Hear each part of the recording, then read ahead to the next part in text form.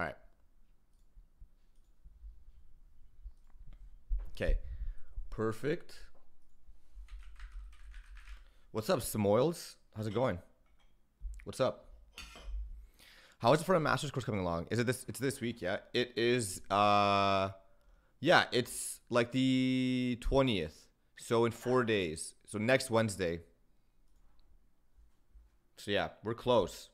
We are very, very close to the course.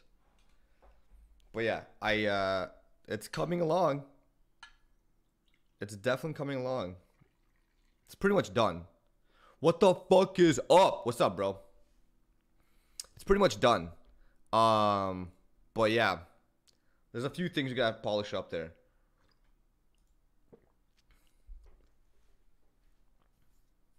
What's up, everyone? How we doing? Okay. This was a mistake to post. What's up, ALCB? This was a mistake to post. I made a mistake. Alright. Golang Gopher memes.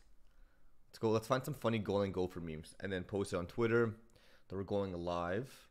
It's going to be my first experience in Go. Looking forward to it. Oh, okay, perfect. Like an absolute kind of beginner approach or what?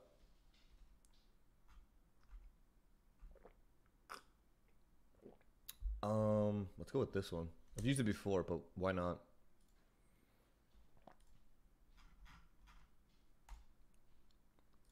Okay, let's go live. Gotta have the sirens. Golang articles. Golang articles. Is it a poorly designed language? Oh, what did I just click? What the hell is this? What was that? Okay, so is it poorly designed language? By the way, is the music too loud? Okay, and then also prepping, also getting the Go plus AWS course ready. Live now. Young Aflame, he in sicko mode. Boom. Boom, bop, bibbidi up. Yo, what's up, Drury? Pope, what's going on? Does it matter if it is? Probably not. Probably not. You're right on that. You're on that. Yo, what's up, Chill Axe Thor? All right, cool. This is good. Golang articles is a poorly designed language. Also getting the Go plus. Okay, cool. Let's just send it. Let's just send it. Cool. So we're on YouTube. We're on Twitch. We let Twitter know. We gotta let the Discord know. All right. The harsh reality of good software. Ooh, what's this? Ooh, we could watch this. I'd be down to watch that. Let's go to announcements. Gotta let the Discord know. Let's go. Let's go. We're just gonna do Golang articles. Why Go is a poorly designed language plus more. Cool. Get in.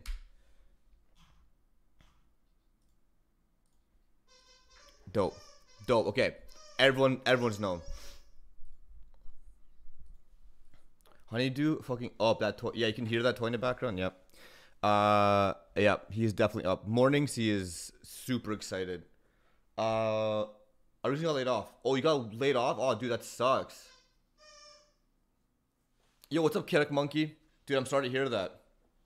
I'm very sorry to hear that. Time to polish the CV. Yeah, definitely time to start polishing up that CV. Yeah, that he's going off with that toy. Love with who I am. Back in high school, I used to bust it to the dance. Okay. I'm trying to decide if what kind of music I want right now. Like a light. Let's go. Yeah, I'm more in this mood. Yo, Nico, thank you so much for that T1 on a 3-month streak. Come on, give me that, pal. Let's go, man. I appreciate that love. Appreciate that love and support. That's Sapporo support. Okay, so I don't know if I want to do... Oh, yeah, Delki. Of course, I can't forget about Delki. See, it always gets forgotten. I'm trying to think. What do I want to do first? That's fine. We'll leave it at that. But we're going to wake him up. Pip ENV. Perfect. Okay, so I'm trying to think. We could do a few things. I had fun. I had a lot of fun going through the article yesterday. I just got so many tabs open.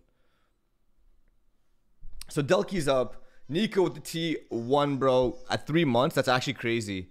90 days. 90 days, bro. Crazy.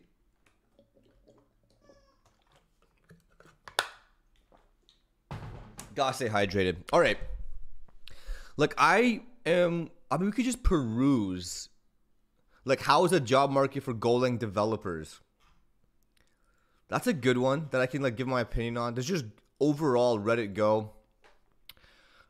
Stick with it. Yeah, I mean, there's so much stuff. And there's also the harsh reality of good software. Like, this could be something awesome. You know? The harsh reality of good software. I'm down to kind of rock with that. The harsh reality of good software. Oh, and you know what I found recently? Make it 90 months. Chill, chill, chill. You know what I also found? Look at this. Internet made coder. Look at this. This guy's back. How to master web development and actually get a job in 2024 market. Dude, I swear, this guy makes the same video over and over again. He doesn't learn. He's not learning. 3 hacks to learn coding fast. And he just talks about the same thing over and over again. And I watched a bit of it. I watched like a little portion of this video, and it's like, dude, I think he talks about himself in this somehow. I don't even know. By buying his course, it does include a promo. He includes a promo now.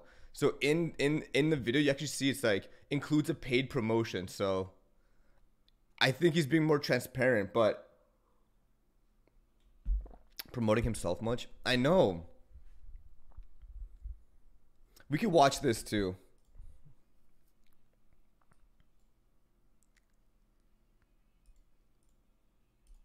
Yeah, I don't know. We could definitely watch it, but I think at first I don't want to start the day with this. You know, I don't want to start the morning with with an internet made coder video. I would much rather do something else first. Yo, what's up, the Brief Frost? I'm doing well. How are you doing? Just literally waking up. Gonna start a quick stream. A little quick stream, nothing too crazy. You know, nothing too crazy. Yeah, how are you doing?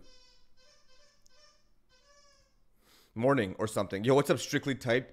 When I see your name, I think of Simply Unlucky for some reason. Okay, we don't need the YouTube. But why Go is a poorly designed language? What do you guys... I actually can't decide. I have too many articles. I have way too many articles cooking right now. This should be fun. Yeah, it's going to be fun. It's always going to be a fun stream. But I need to figure out what we're going to do first. So, March 16th, 2024. 2024 5. Okay, so 4 days away. 4 days away from my front-end master's course. Right, so Go plus AWS. Okay, well, that doesn't work in JS. The guy we talked about Go, yeah, this one. It's a pretty short, concise article. Article. Non-obvious. So, it's a good one. It's a good one. I think we might start with this. What do you think? Should we start with this? Or should we start with something else? I mean, there's so much. There's like current software engineers have no deep knowledge. There's the harsh reality. I guess in between this, the not this one. Sorry, it's going to be between the harsh reality of good software or the Go article. Which one, chat? What do you guys want to do first? Yo, what's up, Epic? Thank you for that Prime, man. Appreciate that. On that streak, let's go. Show us Honeybull. Honeybull is busy right now. He was destroying one of his toys. Okay, you know what? I'm gonna be right back. I gotta change my t-shirt. So when I come back, we're gonna do this Go article, okay? I'll be right back. 2 seconds.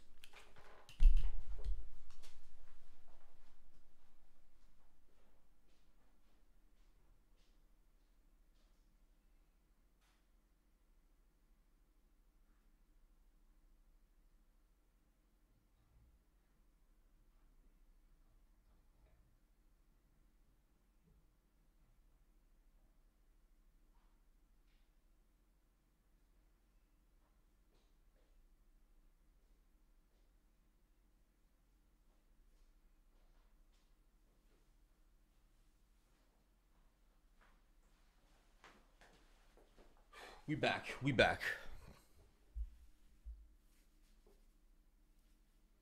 I just gotta put on a hoodie.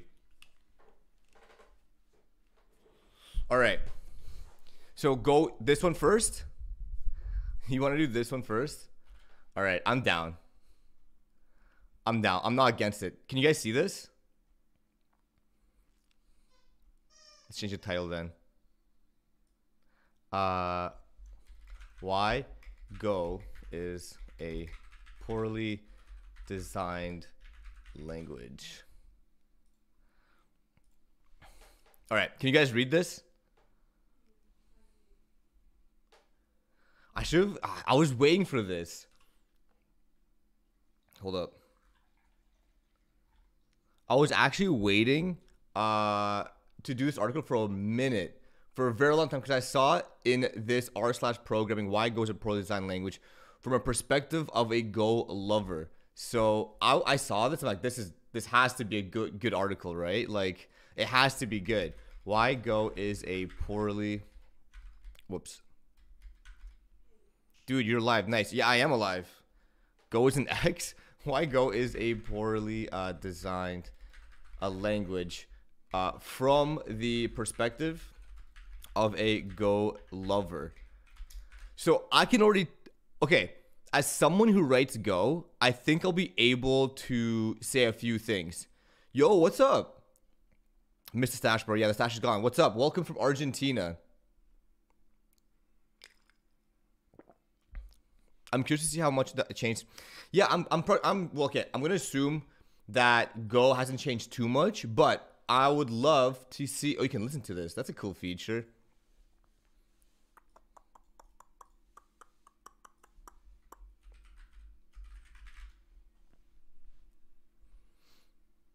Dude, I got too many notifications. Yo, what's up, Rudy? Will the AWS part of the course be beginner friendly? Yeah, it's all beginner friendly. Rudy, it's all beginner friendly. The whole goal is to make everything beginner friendly in the AWS in the entire course, right? So it is all beginner friendly. Okay, from Go to AWS, and at the end, you will know how to deploy software at scale, right? And the scale portion is just we are going to use AWS Lambda. Even though, like, architecturally, in AWS Lambda, it has its pros and cons too, right? But to each their own. To each their own, for sure. The Go mascot is the cutest thing. How much does it cost? If you have a free, what do you call it? Student account on GitHub, the Frontend Master Course is free. And yo, Kid Queb, what's up, man? Subscribe for 44 months. Bro, that's 4 years. 4 years, dude. Absolutely insane. That founder badge, give me that, pal. How do I do a chargeback? No, you can't. You can't. You're signed up for life. Yes, board. Board Deepak. We actually go through all of Go from a beginner perspective too, right? So you, even if you've never used any Go before, you could use this course.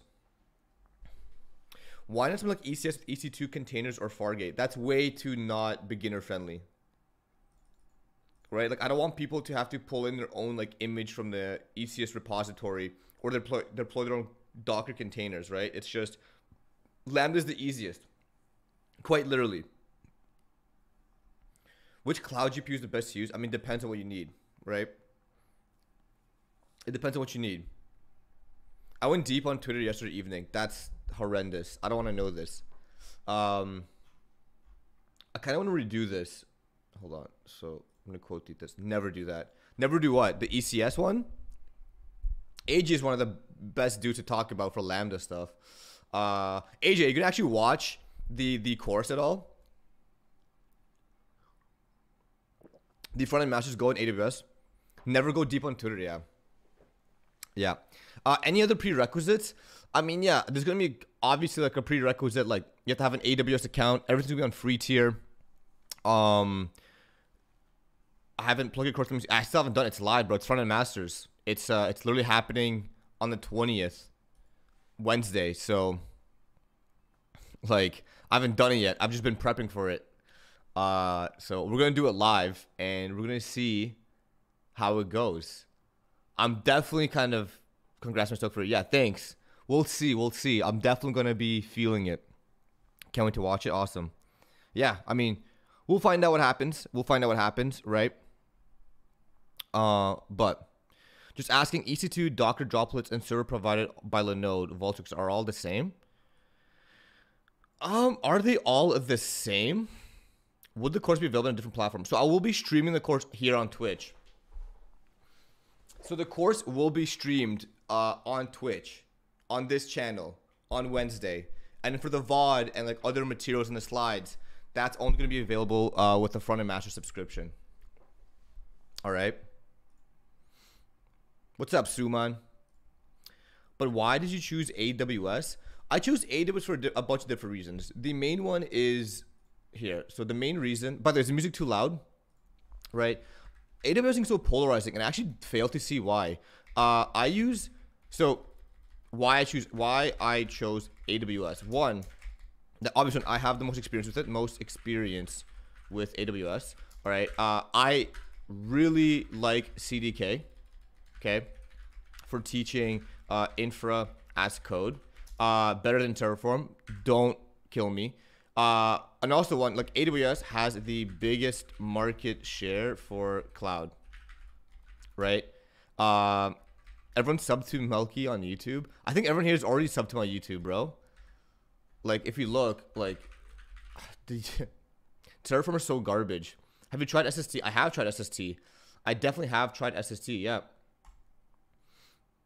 No love for Terraform? Yeah, no love for Terraform for me. It's not that I don't love Terraform. It's just, I think CDK makes more sense. Yeah, bro, I think the subscriber count, like, we're like buzzing. We're big time buzzing on the subs for YouTube. How far from 25,000? Okay, we're less than 4,000 away. We'll get there eventually. Maybe. Yeah, so this is why I chose AWS. Obviously, like, I'm not gonna pick GCP because it also, like, AWS also has the most services available. Okay. And yeah, like AWS gets a lot of flack. People like don't like AWS, and I'm like, why not? Right? Like, why don't you like AWS? And every time, the main reason you make your intern sub to, hell yeah. The main reason people tell me why they don't like AWS is down to two reasons. One, they're scared of some costs running away with it. So like a bill that like you have some sort of instance running and that you're unaware of it. And then one day you wake up with like a frightening bill. All right. So that's one thing. And two, it's like I always hear like the AWS docs are too crazy. So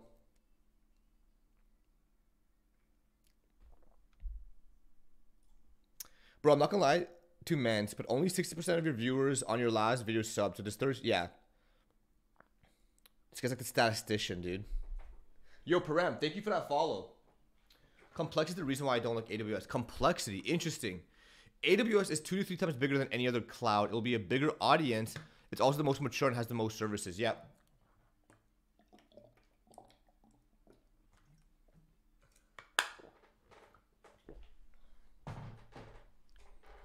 Yeah, I mean, Azure is growing fast, but I still don't think it's going to compete with AWS, to be honest. It is growing. Like, the market share is definitely growing in favor for Azure, but I don't think AWS is going to be dethroned. Ugly-ass UI, you know what's crazy? With CDK, you don't have to worry about any UI. That shit isn't even, like, a issue. Right? Like, you don't have to worry about it. Use a CLI. That's what I use. Yeah. That's what we use CDK. Infrastructure as code. I barely touch the UI. I think for beginners, a daunting UI and shit ton of service, especially for beginners, is what makes it not so appealing. Yep. I mean, I agree. AWS can be super intimidating, and like the docs are pretty juicy. Right? Like the docs are pretty thick. You don't have all the options in CDK. There's sometimes is things that are just click options first. I don't think that's true. I think CDK offers you everything. I don't think the settings that are not available in CDK that are available only through the UI, through like click deployments. Do you have an example of that? As far as I know, CDK captures everything.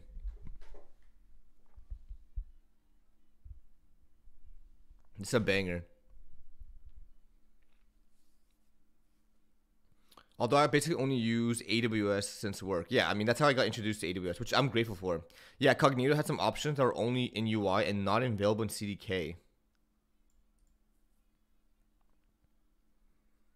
Interesting. Interesting.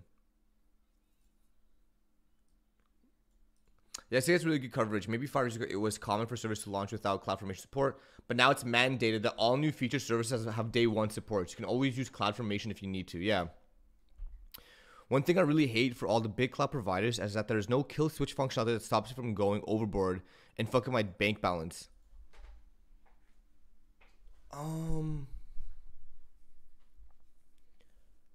Like there's no direct kill switch that's like I hit this and everything like stops. But you can provision billing modes. You can provision different ways of like instance sizes. Like, don't use serverless. Yeah, I mean, a lot of people, the serverless thing, you know what's crazy?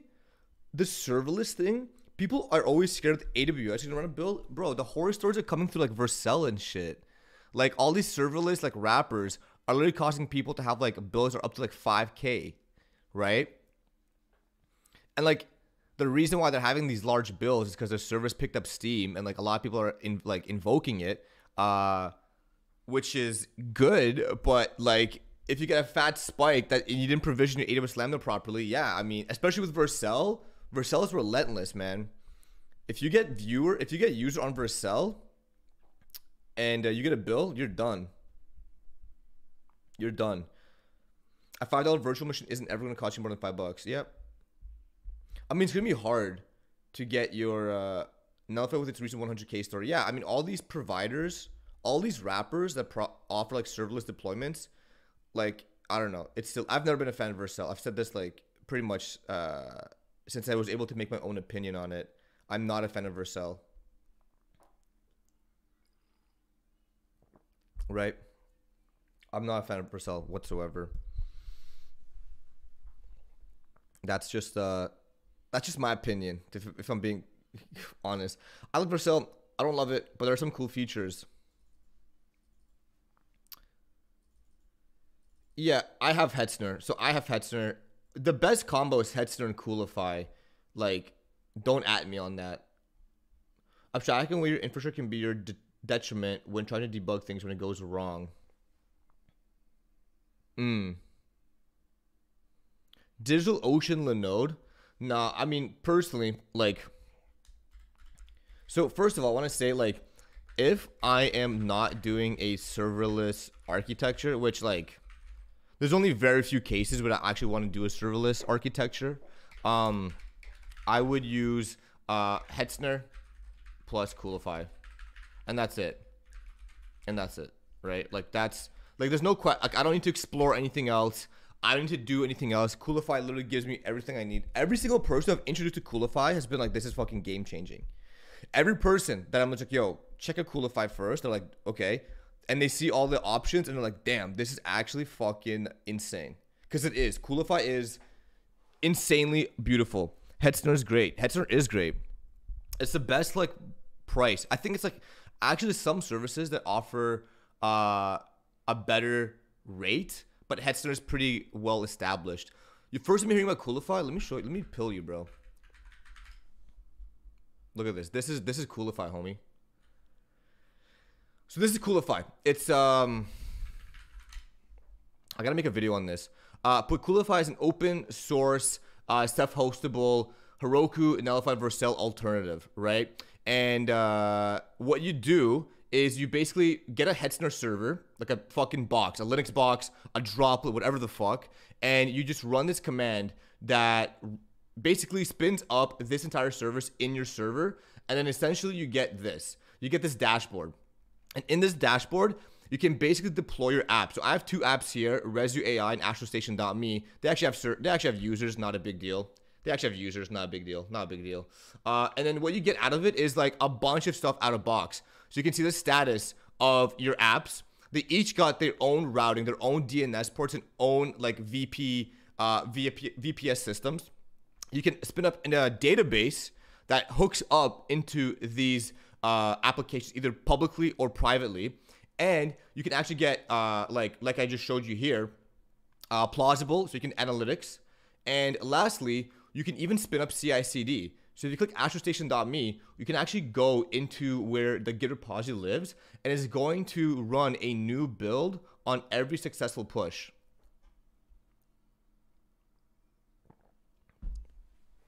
Yeah, Resu AI is actually down right now. I actually gotta put Resu AI down for this second, because the change in the ChatGPT API, I have to fix it. So, yep. Got some things I gotta fix, you know.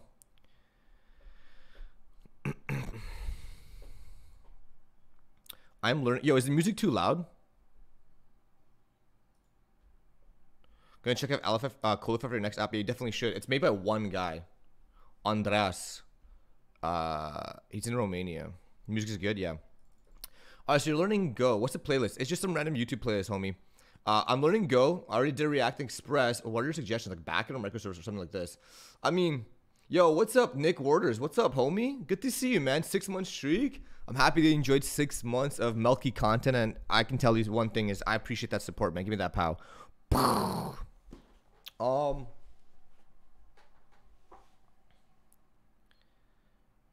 I would say if you're starting with Go, man, just spin up an HTTP server, right? If you come from Node and Express, see how Go spins up an HTTP server versus Express. Waldito, what's up, bro? How's it going? Devin AI can do everything. When you grow the egress and storage costs are where all the money is. See this. Data egress.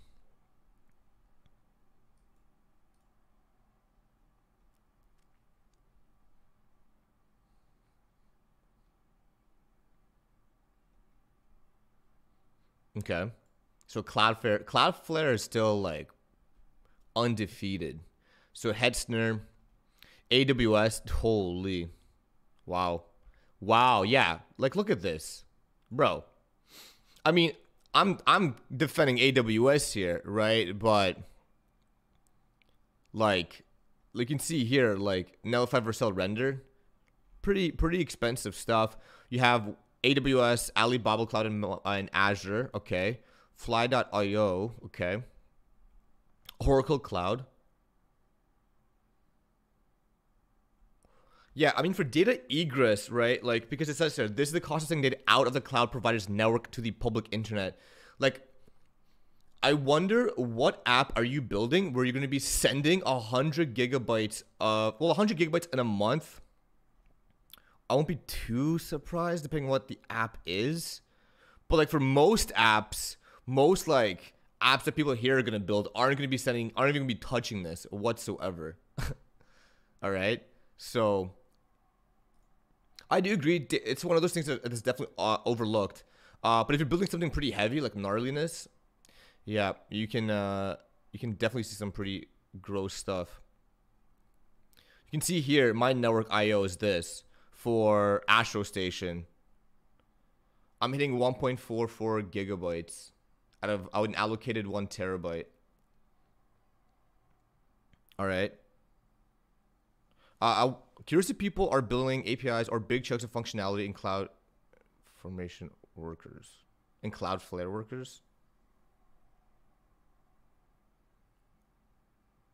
Maybe. I know a lot of people are picking up Cloudflare now. I wish I knew more Cloudflare. Like, I've barely used them. I have them on 1, but Versailles on CF workers. Yo, what's up, Param?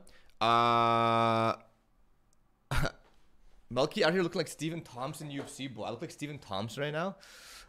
What language have you worked before Golang? The only language I know are like TypeScript, Python, and Golang. Man, YouTube has to do something about music for streams. It's so plain here. I know. But I can't play music on YouTube because I'll get taken down, dude. I'm sorry. I'll get taken down. I've tried. For the YouTube homies, I've tried, okay? And it's just like, I'm gonna get, you're gonna watch UFC 300? I am gonna watch UFC 300, yeah. What coffee beans do you use now? Right now I'm using this local brewery called Lardo. Go is bad, learn Go based. Yeah. Yo, you gotta hit him with the fucking reverse psychology, right? Have you tried RQL Lite? No. What? Before I ask you what it is, what problem does it solve?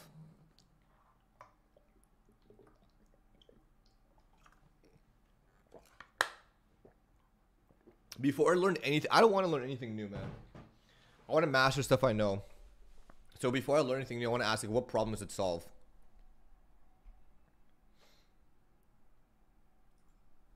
Yeah, it's 4 liters. That's 4 liters of water. It's furious. It's thick. Going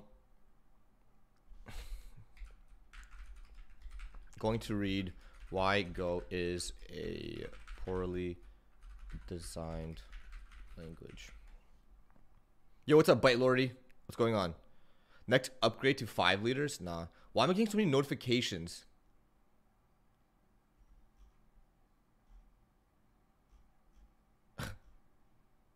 Not gonna lie, I thought you got a haircut or something. Bro, I can't even. Nah. I know, I got way too many tabs. I don't have this many tabs typically, man. Real talk, I'm abandoning my Moonlighter. The Kinesis eventually comes on Tuesday. No, you shut the fuck. Why, bro? Dude, I thought we were friends.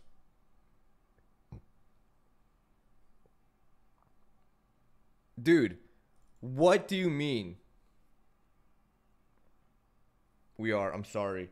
Dude, I'm old, my wrists are old. Bro, why? Why are you such a Prime simp? Prime doesn't need more simps. God, enough. I need that No, you don't. No, it's all a marketing scam. You don't need what is concavity, bro? What does it mean, dude? What does it mean, bro? You're gonna have a fucking Sega Genesis on your desk now. Give me Kinesis, please. Oi. Don't worry, we got bionic arms by 2035. I need, bro. What are you gonna do with your Moonlander? AJ, what are you gonna do with your Moonlander? Okay, on a real talk. Don't you say anything to Daddy Prime? I know. Yeah. What are you gonna do with your Moonlander? Melky, your forehead's looking smaller today. Thank you, Ember. Appreciate that. Yeah. No, this is actually all AI. I'm actually I'm rendering the image while going through an AI pipeline. But if I like the advantage, I'll sell the Moonlander or give it away or something. Okay. If you're gonna do a giveaway, let me know. I'll hype it up. I'll be like, we need someone. We need a true user. We need a true person to use this Moonlander. AJ's little flimsy wrist can't handle it. No, I'm kidding. I already have 2 Moonlanders. I don't need a third one. Or do I? Maybe. I don't know. Yo, what's up, VWeb Code? Hello from the other side. What's up, Nicholas? What's up? Does Milky mean Milkies? No, it means scrawny. Don't you guys love when my camera does this? What's up, Foo Force? Welcome in, bro. Foo Force, can you send me that tweet again? Dude, Foo Force, I literally... Oh, it's you, Nico? Nice. Foo Force, I had your tweet. You tweeted at me saying you found a better article to get, like, updated Go stuff. And I was going to read it. But, bro, I posted that fucking picture of my forehead and my notifications are going mod. I posted this and, like, the thing got lost. Can you send me the tweet you made for me, please?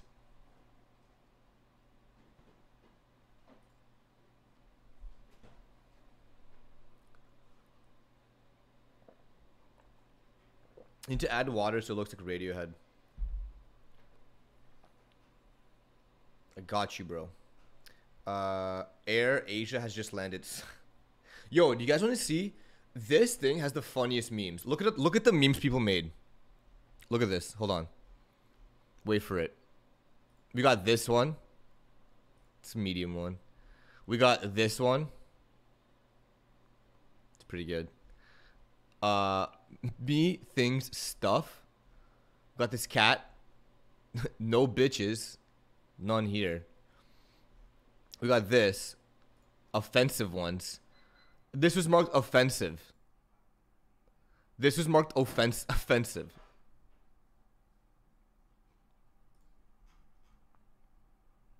You guys killed me. I'm the last code bender. Yeah. I am the last code bender. All right, let's we have it's probably going to be a long stream, so why rush it? Why rush the stream? You know, it's probably going to be a long one. Cool hoodie. Yo, thank you, man. Appreciate that. Bro, where's hair? The hair is here, bro. Mehdi, come on. You can't rush art. Can you? Coolify guide when? Yo, honestly, keep asking me to make Coolify video because I need to make a Coolify video. It's been on the back burner for so long. I need to make the Coolify video. All right. I've just right now all my energy is going to the Frontend Masters course. All my energy is going into that course. Once I'm done that course, I'll pick up the YouTube videos again. Okay. I thought it was for Milky Way chocolate. No, it means scrawny. We'll make sure we get that tutorial. Yeah. The Coolify tutorial is coming. Okay. All right. I think we can start. We have a bunch of stuff here, so let's just remove all of this. All right. Should we? Oh yeah. Also, should we keep the music or turn the music off when I read articles? What do you guys think? Melky versus Prime arm wrestling. I'm gonna wait until what language do you think is the best designed?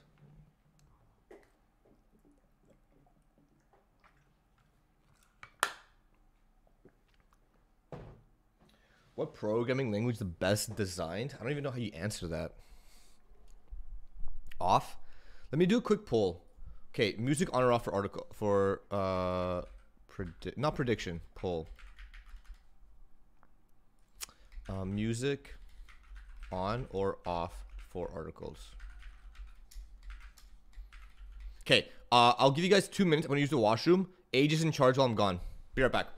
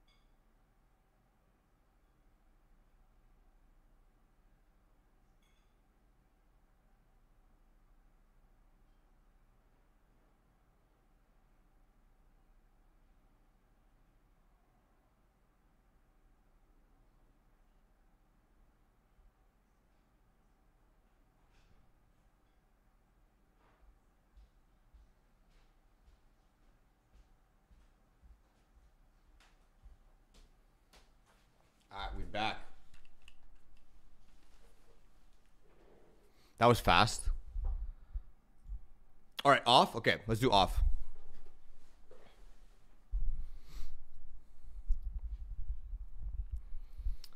I've tagged you on my CF use case in chat. Can't whisper. Why does a chair has grasshopper hands? What? Have I checked the Gleam yet? No.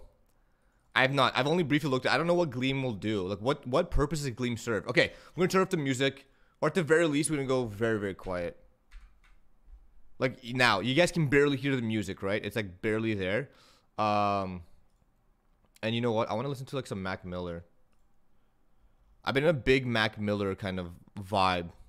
Yo, what's up, Jan? Okay, let's go. So, I was stumbling upon Reddit, R programming, for a little bit, and I saw this post 8 years ago. So, why Go is a poorly designed language from a perspective of Go lovers? So, first of all, 8 years ago, a long time, but when I see something for Go that's like a long time ago, I don't really get discouraged because Go doesn't move fast. Go is boring. The stuff, tutorials, whatever you see for Go like a while back, it's still pretty applicable, but I do want to see what has changed and what did the original author mean by their original post at that time, right? So let's see. So there's a few points here. I don't really go into them. Right, an app description of Go. Go being needlessly strict about pointless pedantry while leaving gaping holes in the static semantic that could rule out real non-trivial bugs.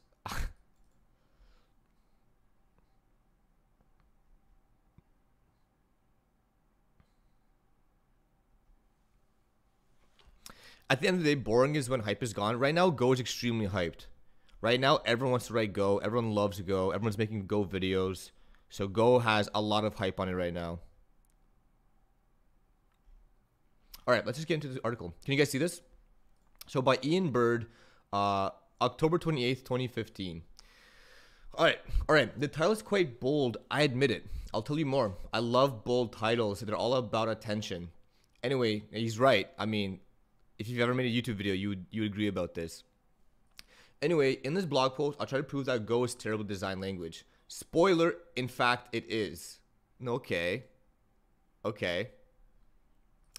I've been playing with Go for a couple months already and run my first Hello World summer in June, I think.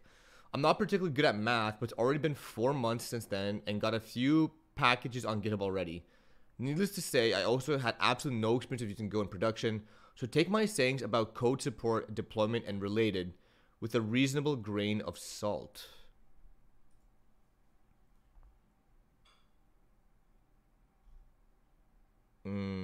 Okay. Looks like you still use a lot of Go.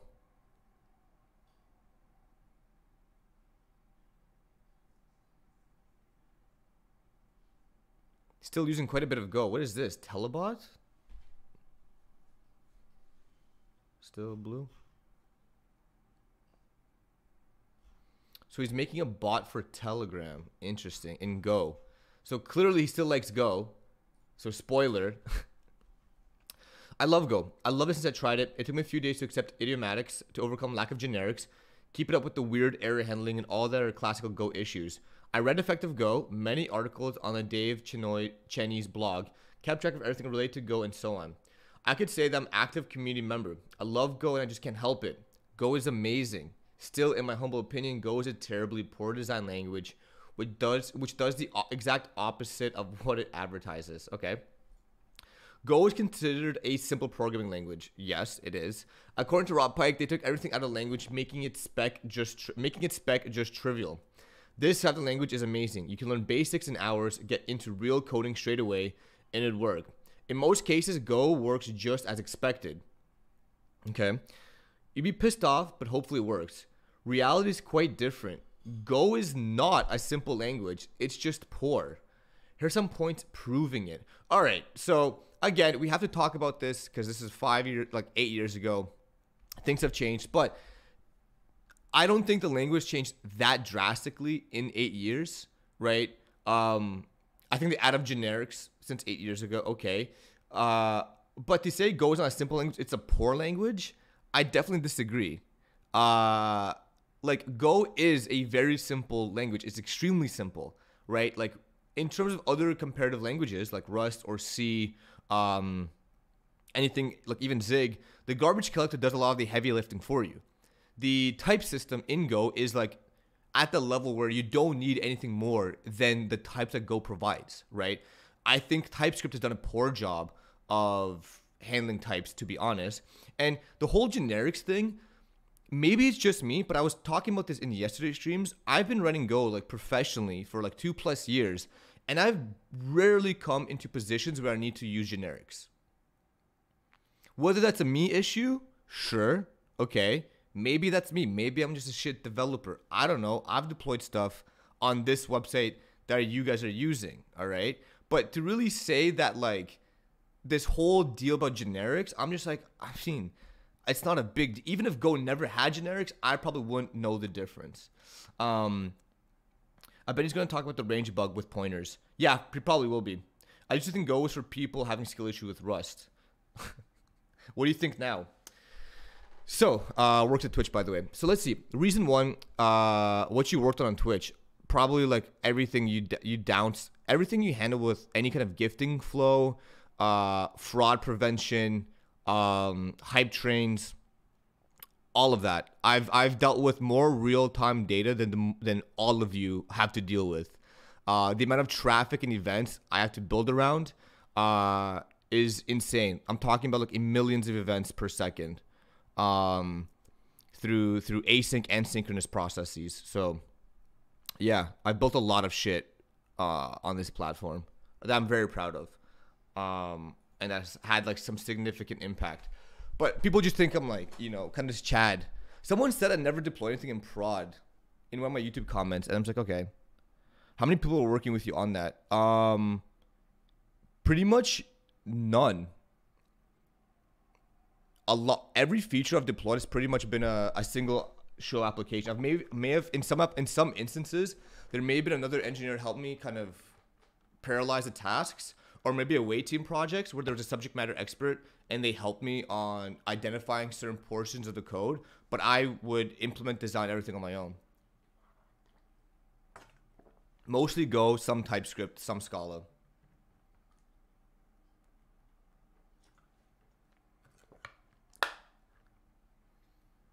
Here's the water bottle.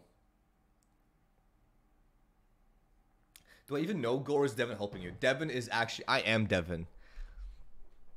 So reason one, slice manipulations are just wrong. Okay, yes. Slice manipulations are pretty disgusting. In this era, slice manipulations were disgusting. You gotta admit. I'll show you guys an example. Make their playground.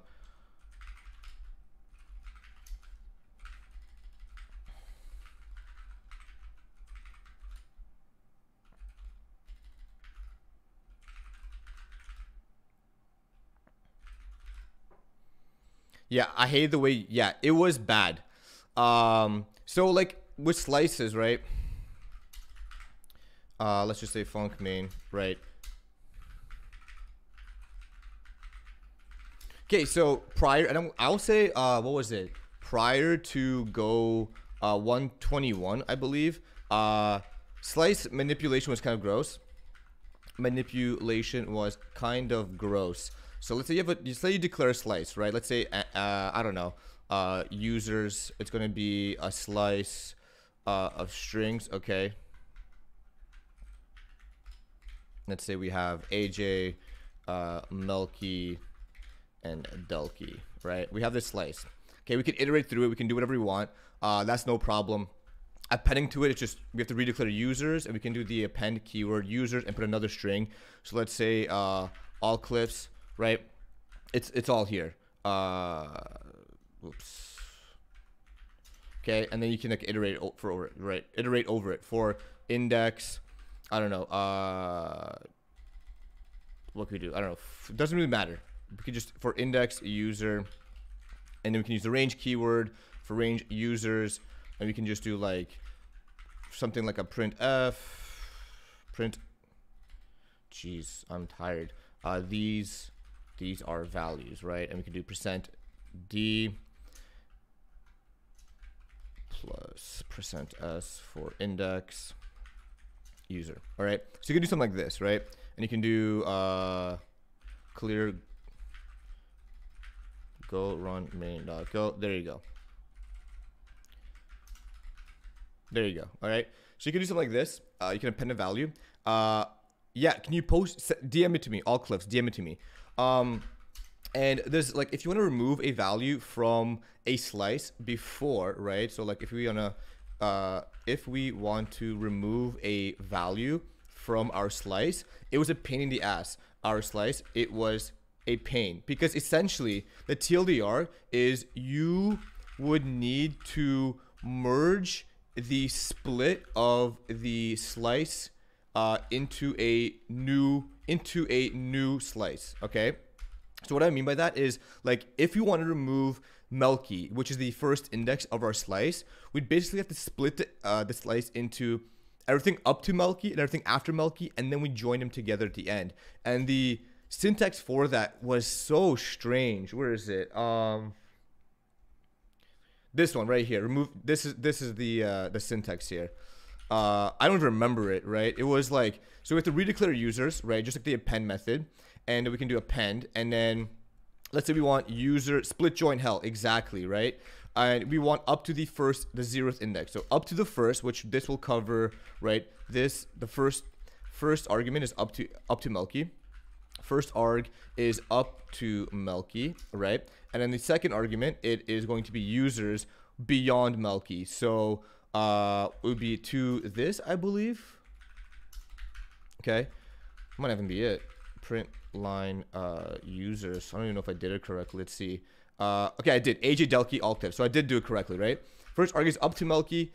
Second arg is everything after Melky string, right? And this is pretty obnoxious. Like, this is kind of gross. Oh, a LinkedIn article. Okay, I gotta be careful how I click because I don't want to leak my LinkedIn. Right, so this is pretty like disgusting. Like, I hated doing this. And to be honest, there's a new package called slices. So after Go 121, there's this. Let's get back our FMT. There's this slices package, and unfortunately, right after Go 121, they introduced the slices package, right? But the slices package is essentially doing this above.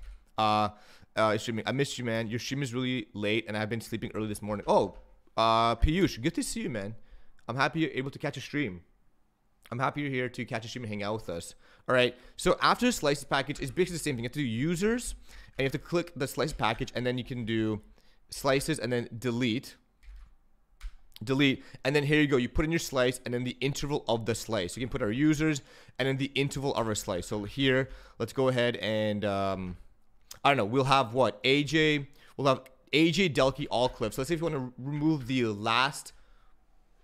I have a reason to force update the Go version on some services. Yeah. If you want to remove like the last index. Oh, I see. Okay. If you want to remove the last index, it's like actually, hold on. Let me see this again. Is it taking straight ints? Yeah, straight ints. So you could be it's up to and involved. So I think if there's 3 values, if I look at this, there's 0, 1, 2. I think no, it's this. There you go. It's gonna be like this, right? And if we do format print line users again, you can see here we're getting rid of all clips. Okay, so this is what the slices package did, but essentially the slices delete function, if you look at it, it's doing the exact same thing. It's doing the exact same thing. All right. So is it a huge kind of improvement? Like, nah, you know, nah. But makes someone's life somewhat easier, I guess. So yeah, slices are great. I really like the concept and some of the implementation, but let's for a whole second imagine that we might actually want to write some source code with them. Obviously, slices live in the heart of the language. They are what makes Go great. I mean, they're just dynamically sized arrays. All right. I'm using nice. But again, let's imagine that just occasionally in between concept talks, we want to write some real code. This guy, the following code listing is how you do slice manipulation. Yeah. So this is fine. Appending is all right. Okay. Appending is all right. I will say it's all right. I don't mind the append method. It's just the I particularly love the thing.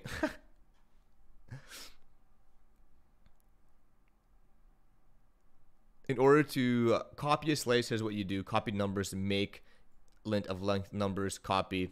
Yeah. Believe it or not, that's how Go programmers transforms slice every day. And we don't have any sort of generic, so you can't create a pretty insert function that would hide this horror mate. I posted on Playground, so you should trust me. You can double check it on your own. I mean, now there is generic, so does append create a new slice reference or just append to the existing slice? Let's see. The append built-in function appends elements to the end of a slice. If it has sufficient capacity, the destination is resliced to accommodate the new ones. If it does not, append returns the updated slice. It is therefore necessary to store the result of append. Often, okay. I think it returns, yeah. Yep. So it depends on, interesting. If it has sufficient capacity, the destination is resliced. Yep. Interesting.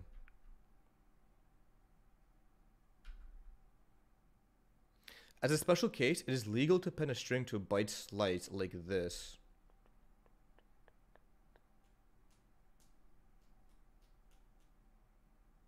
Interesting.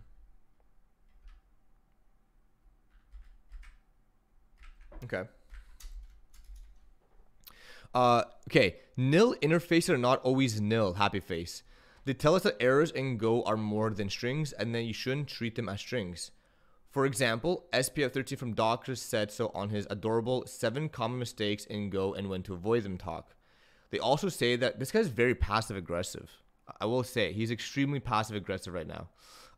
They also say that I should always return error interface type, consistency, readability, etc. That's why I do in the following code listing. You'd be surprised, but this program will indeed say, hello, Mr. Pike, but is it really expected? All right, so package main import. So we have this empty struct. This empty struct has this error method on it, okay?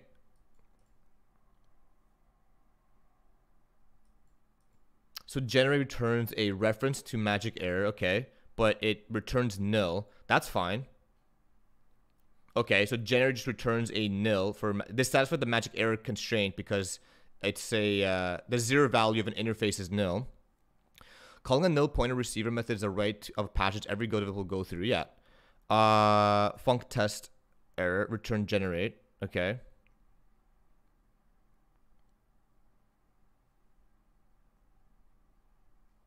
If test does not equal nil.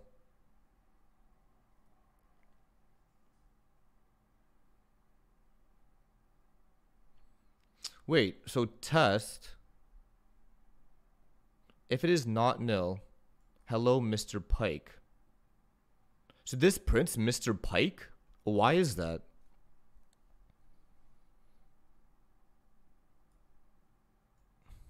I must be missing something. Yo, Bach Cooper, what's up, bro?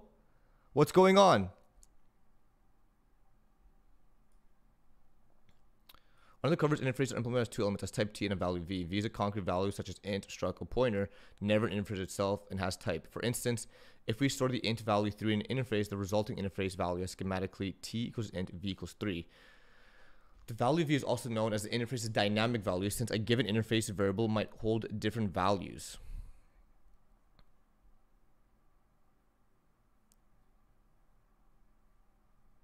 What's up, BK? Yeah, it's the interface is not equal to nil value. But I thought the interface that in this code snippet,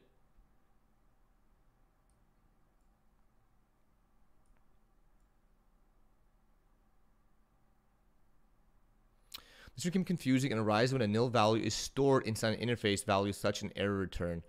Okay, so it's an error type. So we're assigning P, okay.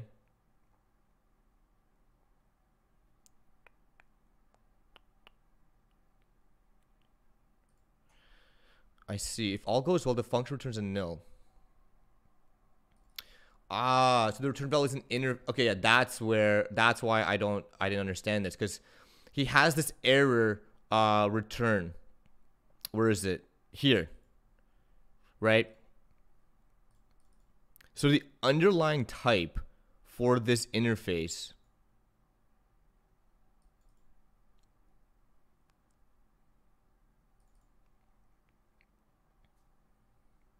is an error type. So yeah, here, if test is not equal to nil, because the type that test is returning is actually an error type.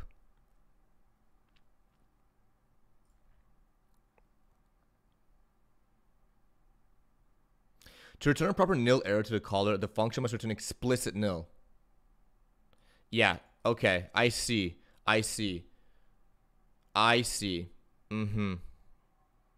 have to explicitly say nil because the zero value of this. So there's some like, okay. I can see that. That is a little bit confusing. Even I was kind of thrown off by this.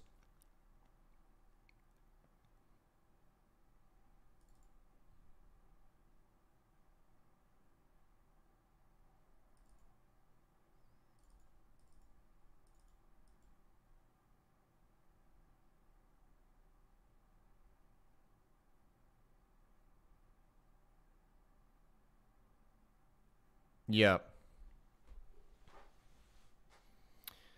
The interface nil problem is the most substantial gotcha. Yeah, this is definitely gotcha. This is like 100%. This is super confusing.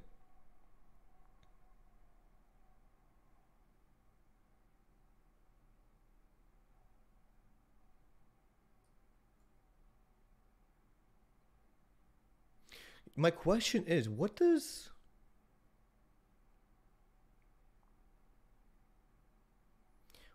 this coming into play? Like, if you remove this, would you get the nil value here?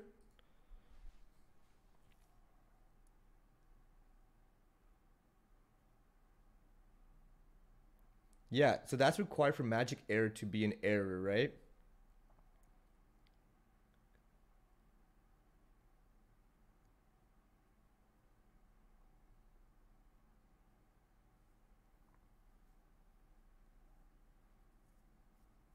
Mm-hmm. Yeah, if you remove error, it's not an error. Yeah, that's what I said, right?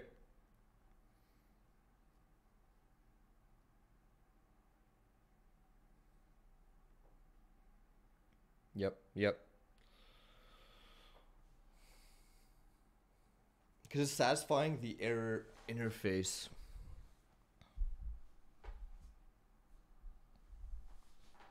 Yeah, you did, but you can't type as fast as speak. Yep. It's just a string, not error anymore, eh? What do you mean? This is a pretty interesting gotcha. This is like worthy of a whole video on itself, I think.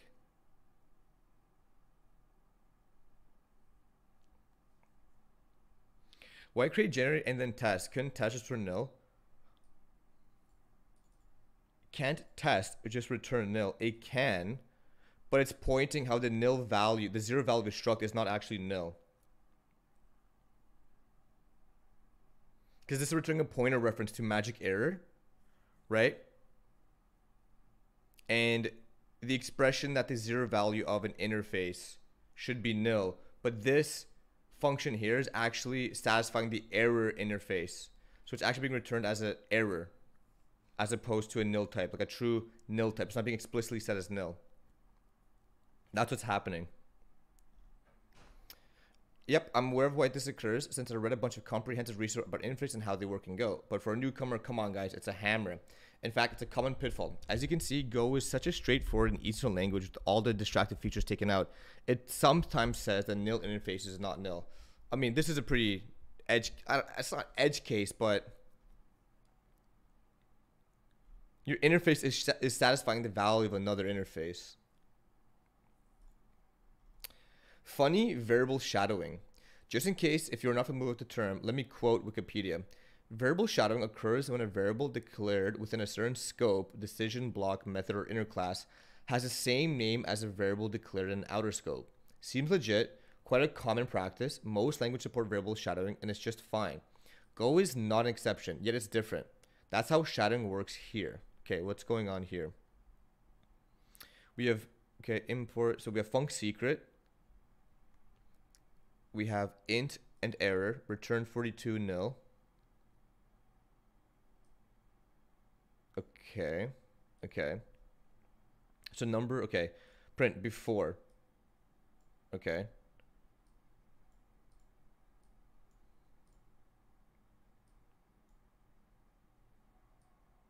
Ah.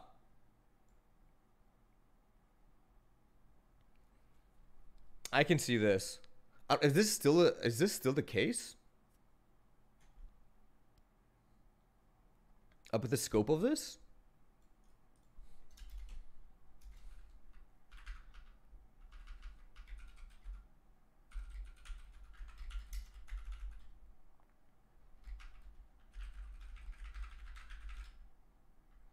Yeah, because it's declared here in this scope block. And there you go, right?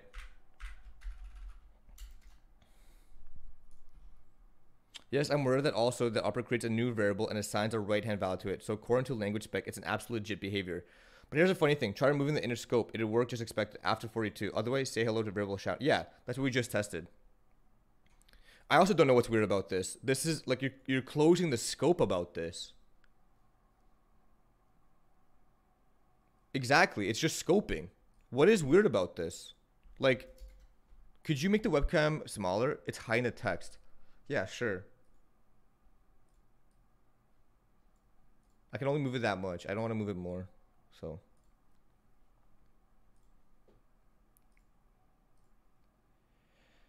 It's being redeclared, not assigned. Yeah, so if you go back to, like, I just pasted his code here. Oops, not that. That's the course. Yeah, here. So we have this number 0. We're printing it. We're printing after. So we'll get 04242, right? I mean 042 There you go. So before it's 0. We don't assign anything, so it's still 0. But then we have this scope where we're redeclaring number as secret, right? So we get this return value from our secret function, and then the only thing he's tripping about is because they're both called number, right? That's the only thing I think he's tripping about. So I think you could maybe do something like this. Let's see. Will this cause anything to go crazy? Numbers unused. Yeah, okay. So it's still scoped. Okay, I thought I was going to reassign it, but it doesn't. Yeah. It might cause when you do. Yep, exactly. That's what I was thinking. And then you can reassign a number. You can just do number like 100, right? So now we'll get 042 100. That would be hell to debug in large code bases. Yeah. Yeah, so I mean this makes sense. I mean, just like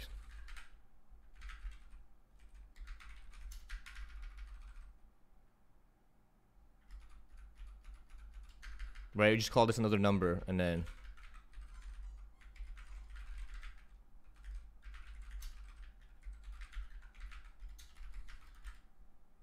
yep. 0 instep with number 42 0 0. I'm not tripping, right? This seems pretty decent. This seems pretty normal. Like I'm not like this. If I see this code, I would expect the number would be 42, and then outside of the scope of this, and if you look, if you remove this, right? If you remove this, it's 04242, because we've reassigned number up here to be the output of secret, which is going to be returning 42, and there you go. Yep. I don't know. Okay, maybe we're missing something, but I think this is this is not a good point. Needs to say, it's not just some funny example I came up with during lunch. It's a real thing people run into eventually. I've been refactoring some Go code earlier this week and run into it twice. Compiler's fine, linters are fine, everybody's fine. Code is not working.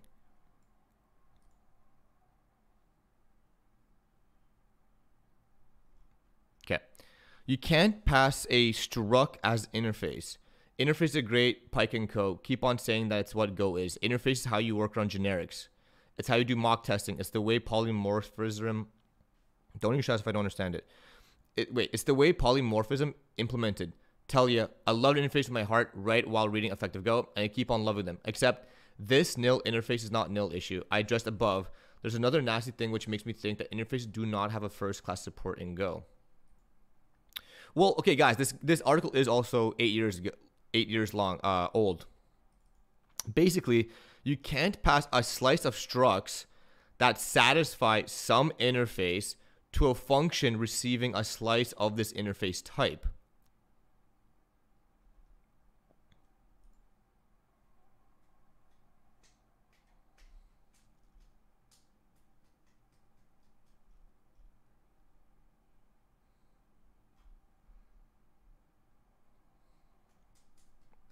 Yo, what's up? Why are we on about an 8-year article? I think it was just fun to, I want to read it for a while. So let's see. So we have X fancy int string. Okay.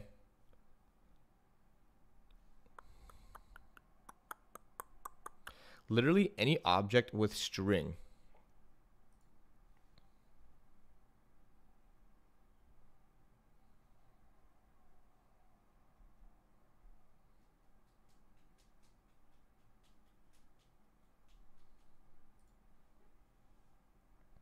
That's what I'm saying. Foo force. That's what I like. It doesn't matter if this thing is 8 years old. I mean, Go hasn't changed that much. Okay, so we have a list. We have a slice of fancy ints. 1, 2, 3, 4, 5. Okay. And we have runes. Runes is fancy rune.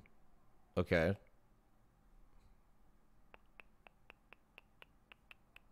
Literally any object with string method. Okay. So we have string, string, string, string. Seems good. String made up of string representation of items given. So items is a slice of interfaces. This is kind of weird. A slice of interfaces? I think that defeats the purpose of interfaces, no? Like, I don't think that's how interfaces are meant to be used. An interface is a collection of method signatures. It's not like an underlying data type.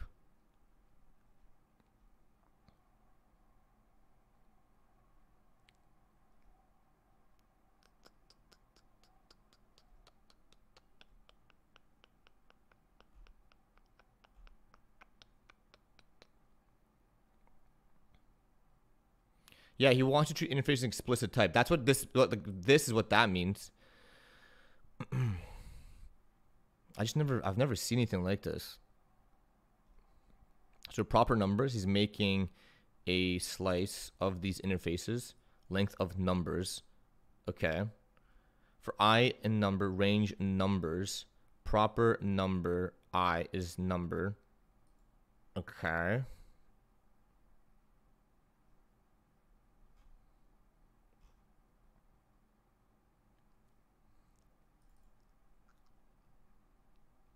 Interesting. You have to recast it to a list of interface and then send it. Yeah, interesting. You have to recast it. That's what he's doing here, right?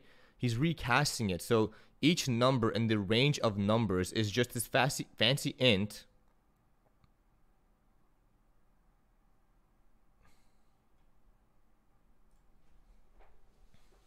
Did you see slice error? No, where was that?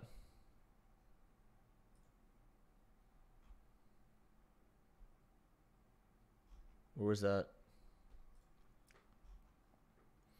Interface used as the any type, but you can't have a slice of mixed types, so it's a contrived example. If they just wrapped in a struct, then you can pass it or give it the wrapped struct method or use an interface as a param. I mean, this is just kind of strange. This kind of facilitation, but unsurprisingly, this is a known issue, which is not considered an issue at all. It's just a yet another funny thing about Go, all right? I'll really recommend you to read a related wiki on point. You'd find out why the passing struct slice as interface slice won't work. But hey, just think about it. We can do this. There's no magic. It's just a compiler issue. Look, I did an explicit conversion from struct to interface on lines 49 to 57, right? Why can't Go compiler do this for me? Yeah, explicit is better than implicit, but what the fuck?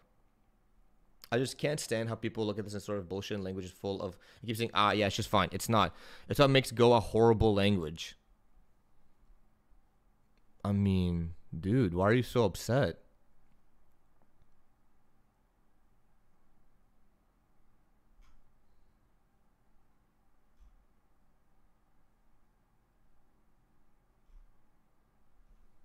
I can kind of see the slight inconvenience of this, right? I can see the slight inconvenience way of this. Like, you'd think, just like if you've never written Go, this should kind of make sense. Where if you have join, which is just expecting like a slice of the stringy interface, right? And you have all these fancy ints which implement that string method, which should satisfy the interface constraint, the interface method signature. You think you could do this, but all you have to do is just explicitly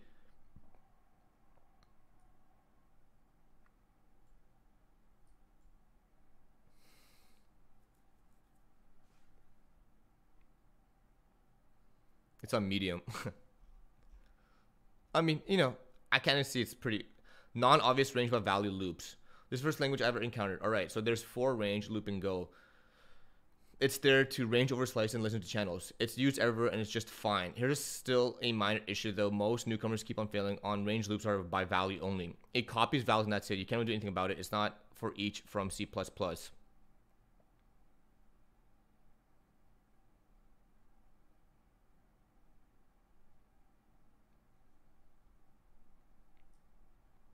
So we have this slice of integers. We range over them. We increase the values. It's the same thing. It's the same thing. Wasn't this fixed? I think this was fixed in Go version 122, right? The range thing. Yeah, this did change in 122. 122. So we can't blame him for this. This is a valid one, right? This is a lot of people had issues with this for loop passing the actual copy of the slice in the, I guess, context or closure of the for loop instantiation. So I can see this one. Questionable compiler rigidity.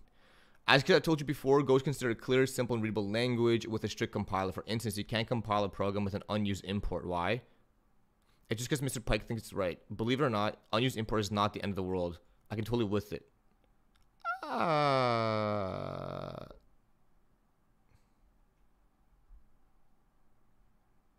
This is not I think this is fine. Wait, what are you saying? It's still not creating for a reference. This would still apply. Would it? Let's see. Let's play around with it.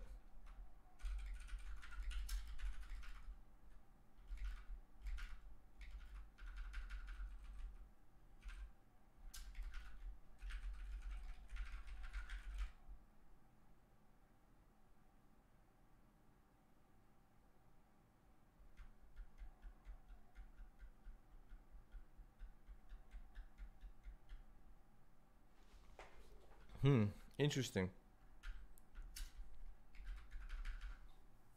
Cause it's not actually creating a new reference of it. Yep. An interesting should not modify the original. That would be weird.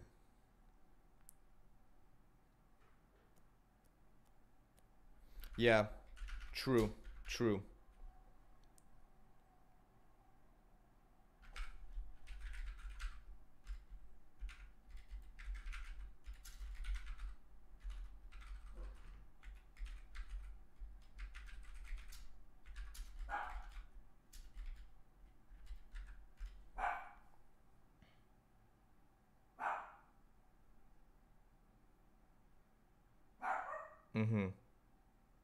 Yeah.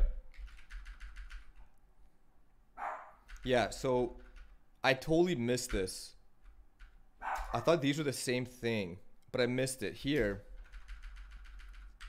Okay, so number is not a reference to how do I write this out? Number is not a reference to, I guess the best way is to numbers at I, right? The actual allocated value. Allocated memory value in the slice. right? So we're only incrementing the scope of the for loop, right? We're only incrementing the copy of it. C++ devs would be pissed, right? But here we're actually modifying. Interesting. Why? This one is kind of cool. Go believe most of the time do ops by value.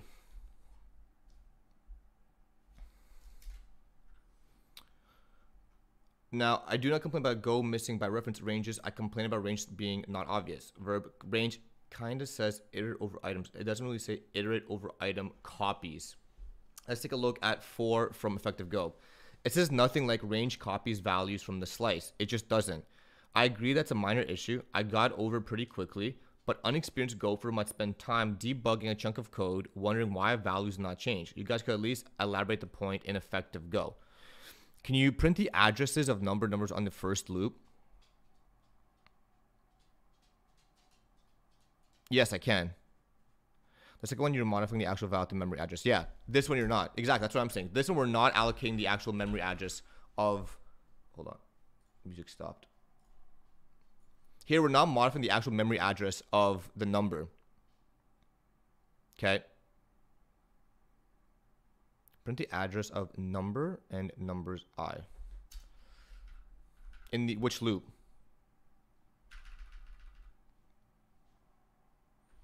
Yeah, it's not pointer traversal, but here we're actually in this one we are actually. Let's go here. We can even do it here, right? Like if we just put number.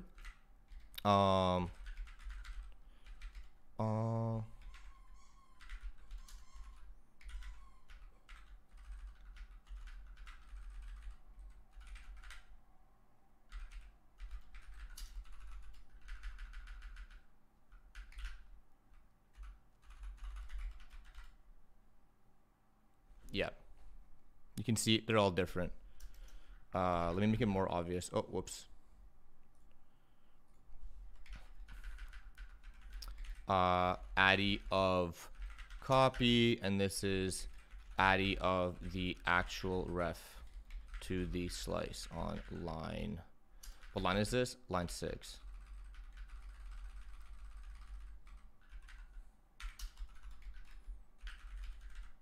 Yeah, so adding the copy at the actual, yeah, so they're different addresses, right? So the first instance, when you create the scope of, when you range over the numbers, you're creating a copy of the actual number. Whereas with the actual indexing of the value, you are getting the actual memory address of the value instantiated in the numbers slice.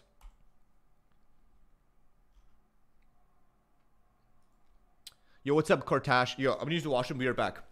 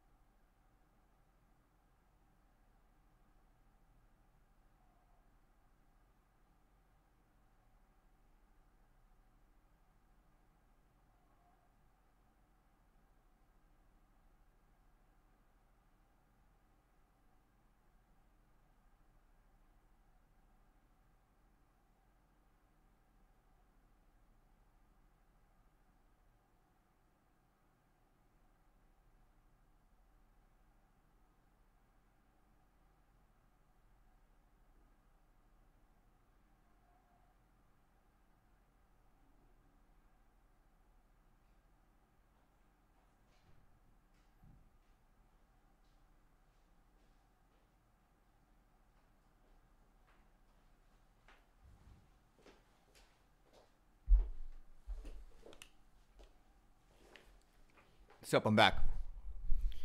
A copy to a variable in the stack or optimize out, I imagine, if you don't reference, and it'll end up in the register directly.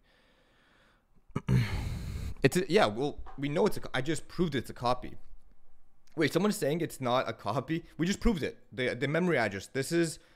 We can see here. You know what we can do? Let's actually shorten the slice because it's gonna just be a little messy. So let's go here. Let's shorten the slice, and then let's do format.print line, and let's print the address of numbers at the 0th index, okay? And then here, it's something you learn once you get burned by it.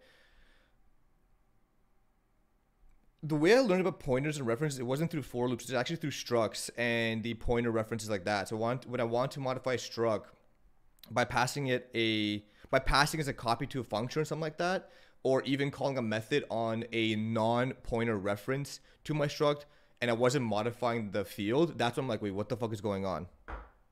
How long is your pointer PP? I don't even... Okay, why are we listening to this like bangers from like 2005?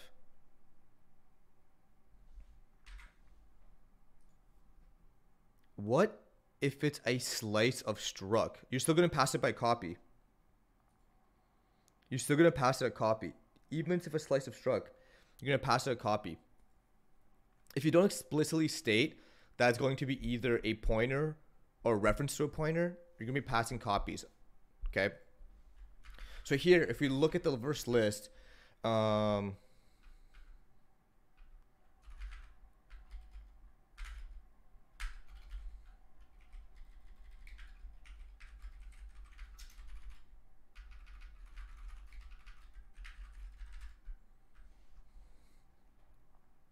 so you can see here, this is all we need. Oh, whoops. Okay, so here we have the address of the 0th index, right? 6010.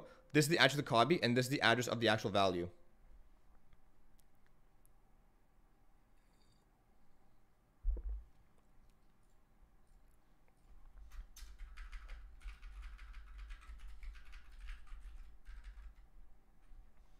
There you go.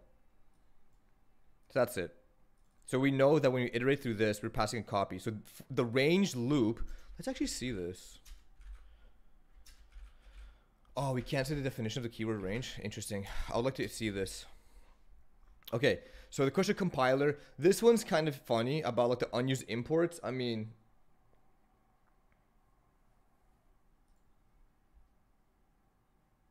oh my god, your GIF got approved. Bro, that's such an old GIF.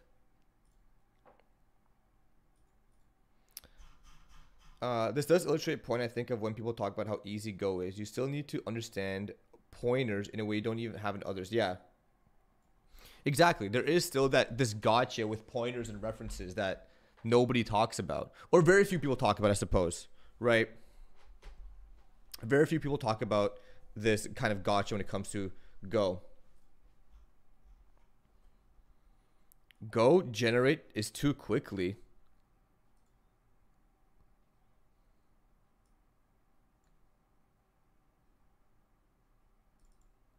I don't even know that. Okay.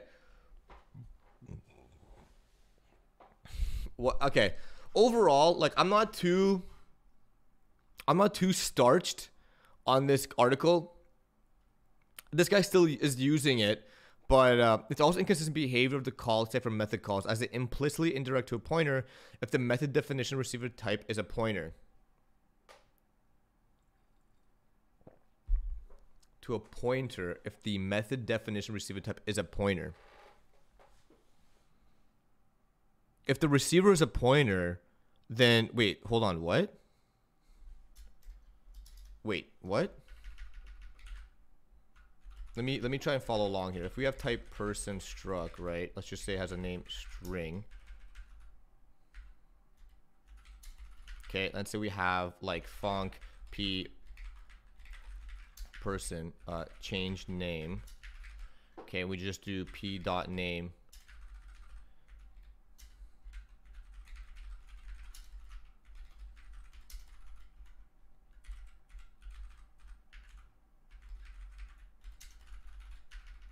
Calls to methods look the same either way. Yeah, wait, hold on. This song is terrible. Why am I that song was awful.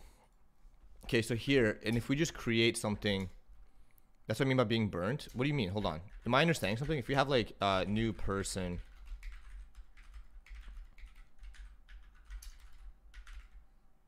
and we just call new person, let's say foo force, right? Kafka connect, that was pretty wild.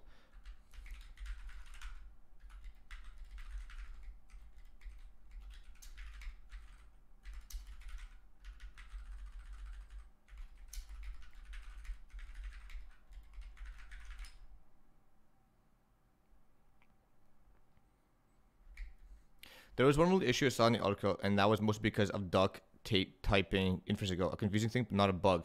Wait, so he means in the range function. Oh, you mean in the range function? I see. I thought the method call. Gotcha. What extension are you using for Vim key bindings? I am using just the Vim extension, the regular ones that's provided by VS Code. I have a YouTube video on this. I mean the error thing at the beginning. All the rest is normal. Is it a good idea to learn Go after 1 year of experience as a Java junior developer? Yeah, why not? I mean, I think maybe a question is, why do you want to learn Go? Right, if you're already learning Java for 1 year, why do you want to learn Go? What's up, Speedy Astro? Why not? Well, that's the thing. You don't want to just learn things just for the sake of learning them. Like, I always think you should learn things with a purpose. And like, that's an opinion people always like TJ would disagree with me, right? TJ's like, it's okay to learn things so it makes you better. Like, yeah, sure. But I'm like, I kind of think of it like, I don't want to waste my time learning something if I'm never going to use. Maybe I can extract something and squeeze something out of that learning. But like, I personally want to learn something if I'm going to use it. The slice thing is valid. Everything is too minor. I learned it from a Go, came from TypeScript. Oh, nice. Cool. The signs. Okay. Okay, this is a fine article. Nothing too crazy. Nothing too crazy. Whatever. I'm not like, you know, I kind of expected more. But let's see this. Tree.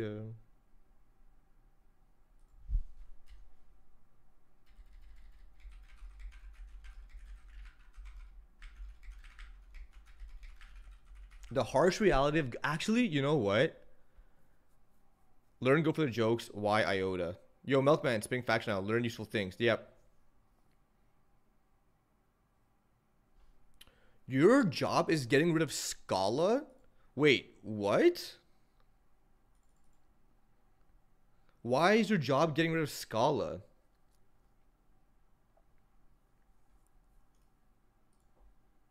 And replacing with Go? Those seem like they should be able to address two completely different things, no? Do you type level engineers?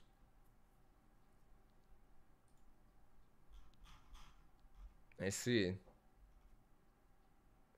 Did Monkey talk about my question? I got 240s ads in a row right after he read my comment. Really? That sucks. Sorry about that. What was your comment, Azizul?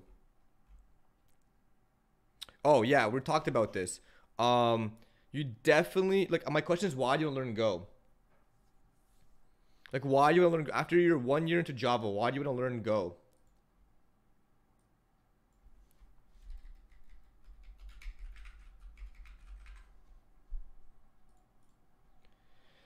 I like the Go simplicity and finally understood pointers and concurrency after I started coding Go. Yeah.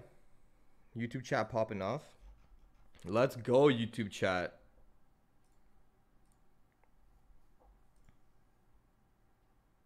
Yeah, I think that's a good reason to learn it. If you're gonna build something with Go, like, all the power to you, bro.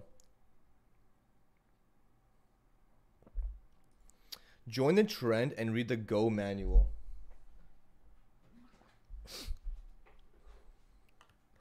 Nah.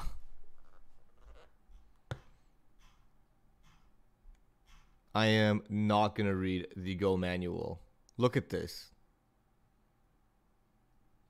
Yo, what's up, Bio Digital Jazz? You think I'm gonna read all this? Bro, no way. Not a chance.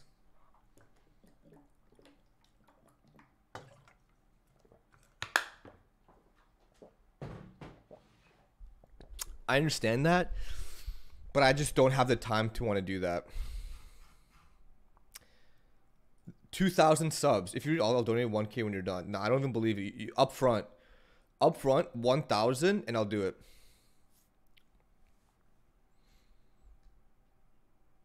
Let's see. What's this? Person struck. Yeah. Print name. Okay, so here we're assigning that the P of a reference person is nil. Okay, because the nil value of a pointer is nil. We can do p.printName, so print name, if p does not equal to nil. Well, we already understood that this would be, it's going to say p name, right? Actually, let's see, let's run this.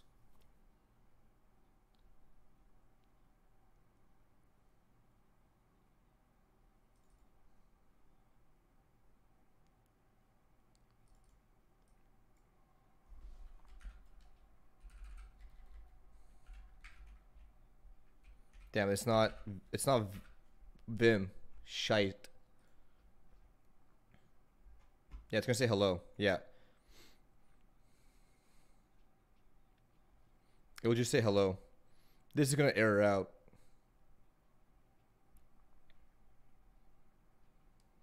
It's calling the person print name P. So no issue here. Since we're not trying to dereferencing P anywhere, P print world is like person print world P. Results in panic. Interesting. Yo, what's up, Stonehat?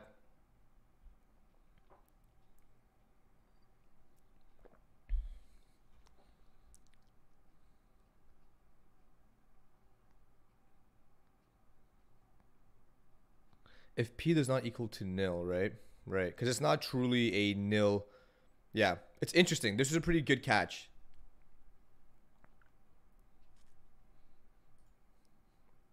Go language witnessed. Get goad.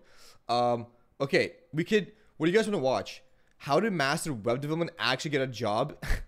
This fucking nonsense, or the harsh reality of good software? Is this the spec? Yeah. No, let's not read the spec. I just have a bunch of stuff queued in. Dude, this guy keeps going at it. He keeps making videos, and yo, he calls himself out. Yo, what's up, Viginity3S? First time on my channel? Hell yeah. That's awesome. I use Ubuntu. Also, top of the hour Discord plug. If you guys haven't already, join the Discord. We are absolutely killing it. It's fun in there. Anime nights, etc. nights. It's all fun stuff in there.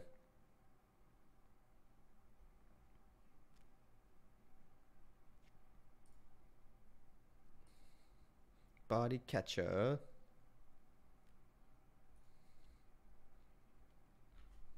Who's this? The new junior tech lead? Yeah, exactly. Already one plug in the description. So it says, yo, this guy is actually kind of a hypocrite.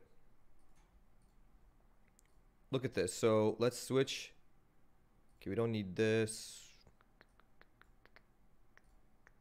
Okay, let me know if you guys can hear the, can you guys hear this? Mastering full stack development is still the fastest way for any average person to break into the tech industry today. But as we are all aware, the tech market is not very easy right now. Can you guys hear it? W in chat if you can hear it or not. Mastering full stack development is still... I'm Mr. Body Catcher. Solid gang, soul snatcher. Ain't no anyone. So fucking raptor. Okay, so this is, yeah, this is a giant L. I am not a fan of this individual whatsoever. I've made plenty of videos about him in the past. We're entering and he basically talks for 15 minutes without actually saying anything. So there's one video, people dumber than you are getting rich with coding. How to master Python fast in 2024, full roadmap. How I would learn data structure algorithm in 2024. Is this the end of self-taught programmer, etc. Okay, so I want you to all witness what he's going to say in the very first part of this video. Look at this the first, let's say, minute. All right. Mastering full stack development is still the fastest way for any average person to break into the tech industry today. But as we are all aware, the tech market is not very easy right now, which means that the days of simply learning HTML, CSS and JavaScript and landing a 100k job without a degree are over. And he literally had a video in his course that was saying if you take his course, you can get a $120,000 job in 6 months. He took that video down because I absolutely murked him on it. But that was the case. He literally promoted something that said, I have a video, I have proof of this. I literally have proof of this on my video. Hold on. If I go to my channel and I go to, view your channel, videos, where is it? What video was it? Fuck. Concentration, discipline. Wait, no. Is it which one was it? It was tech is a scam. Tech is a scam. I'm going to be talking to you about a huge problem that's spreading across all of this guy. So I'm talking about this dude again, and bang. It's because right here, Landy, literally he says this. Literally he says this in this fucking video. I land a $100,000 software engineer job in 6 months without a CS degree, even if you have never written a line of code before. But what does he say in the first 20 seconds of his video? mastering full stack development is still the fastest way for any average person to break into the tech industry today. But as we are all aware, the tech market is not very easy right now, which means that the days of simply learning HTML, CSS and JavaScript and landing a 100k job without a degree are over. And this. So what happened here?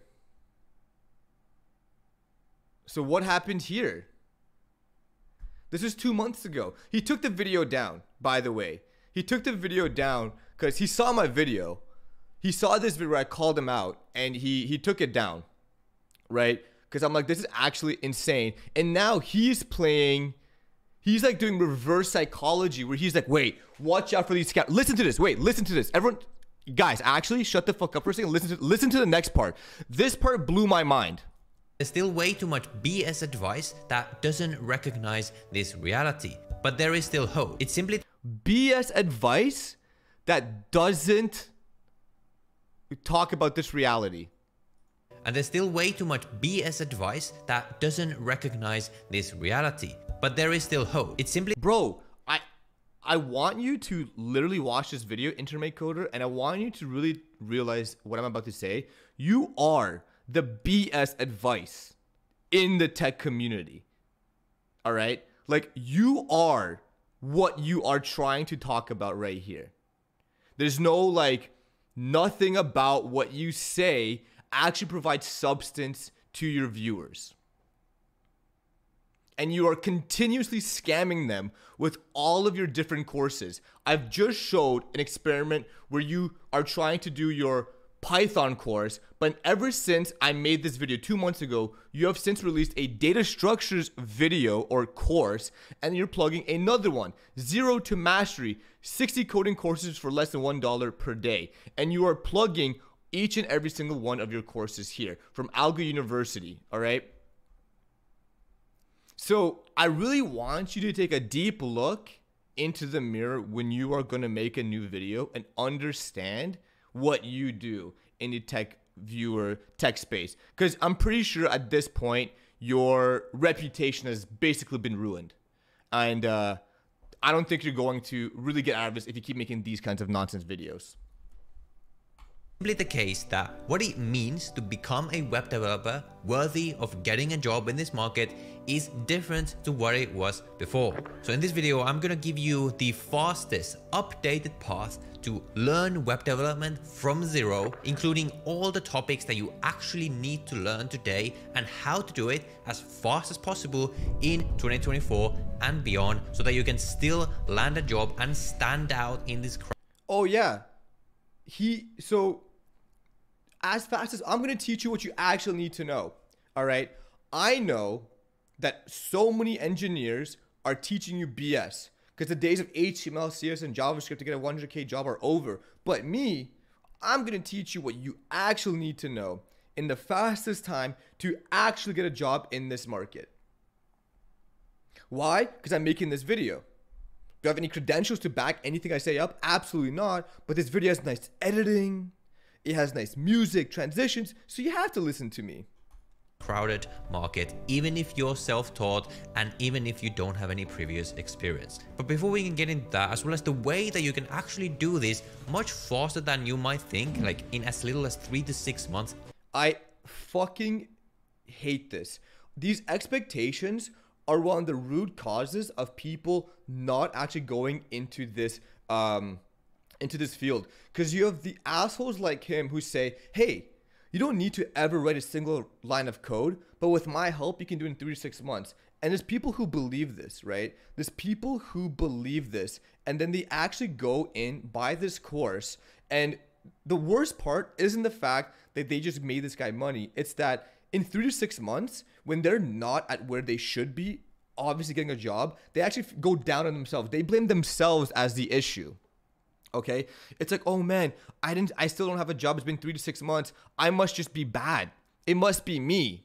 But the nonsense is that this kind of false pretense is so toxic and dangerous for anybody to be listening to that you should not even position in yourself to buy this course and have these expectations. Especially from this fucking guy. Even today, we do need to talk about why specifically web development is what you should choose. Alright, so let's start with the basics, which is why.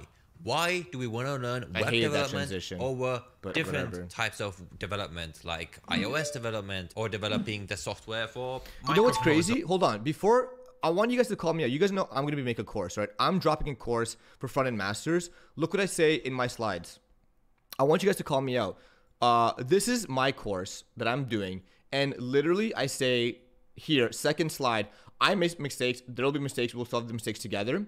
I then say, wait for it. Why this course not? There's no hidden expectation. It's not perfect. You're not going to be a pro at Go or AWS, and you'll probably end up doing things differently than I do, and that's really good.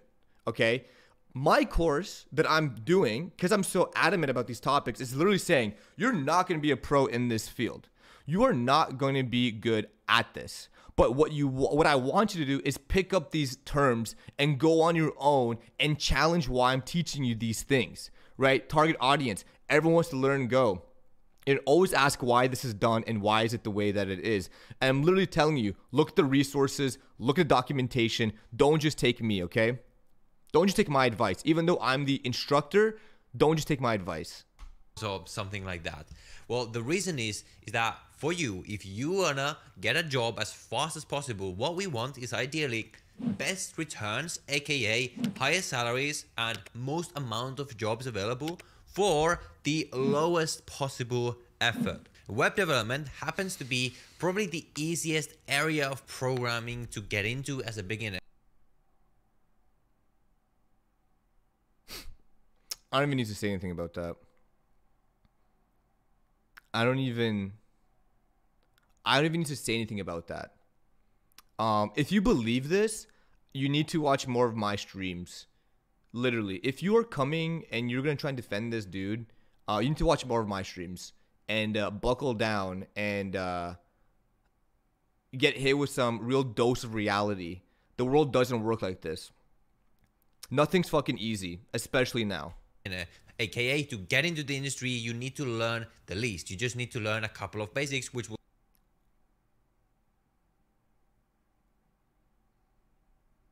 I can't believe he just said that. I can't believe he just said that. Get a job as fast as possible. What we want is ideally best returns, aka highest salaries and most amount of jobs available for the lowest possible effort. Web development happens to be probably the easiest area of programming to get into as a beginner. AKA to get into the industry, you need to learn the least. You just need to learn a couple of basics, which we'll talk about in a second. I gotta comment on this, dude. I'm actually sick of this. These videos are literally trash. I cannot believe you try to teach people that all they need to do is learn the basics and that Web dev is easy. Web dev is easy. You have clearly never worked in any production environment. Period. And only create your scam courses. I am so upset that you continue to create this content. This type of content. Like, it is brutal. I'm debating. I'm gonna let this sink a little bit. Maybe I'm too fuming.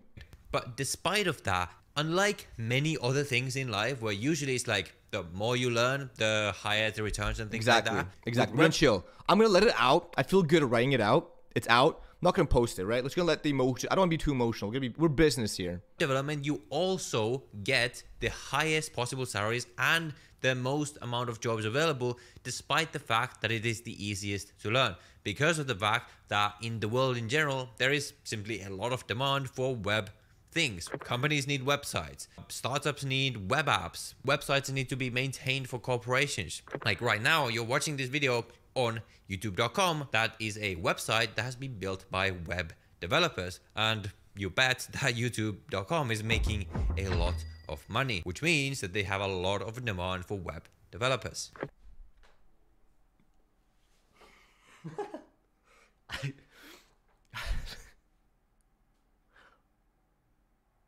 Is his point really the fact that because you were watching YouTube on a browser and YouTube is making a lot of money, that you are going to make a lot of money as a web developer? Is that really his point? Yo, usually high. I think I gotta send the heavy artillery here, man. I think you know what? I think I gotta send the heaviest hitters on the Melky squad, and that's the motherfucker usually high. I think usually high. If you're still in chat, I think you gotta do your thing. So then how do we get started with learning web development? Well, this is obviously going to depend, and there's going to be different options that are right for different budget levels. What you can... However bad you think your comment is, just remember the damage this guy's doing. The fact is, here's my real problem with him. I hate the fact that he's doing damage, but he's also like making money off of this. That's the part that I hate the most. If you're just some dude spewing nonsense on the internet, whatever, you can make, we live in a free time where you can basically make any video you want. But he creates this like Ponzi scheme environment where he gives you these pieces to believe what you're about to do is easy, but you're just misguided. And then he's going to plug his course as that missing guiding piece, and he benefits financially from it while you are just in the same spot. Like, let me actually see something. Let me sort by the newest comments.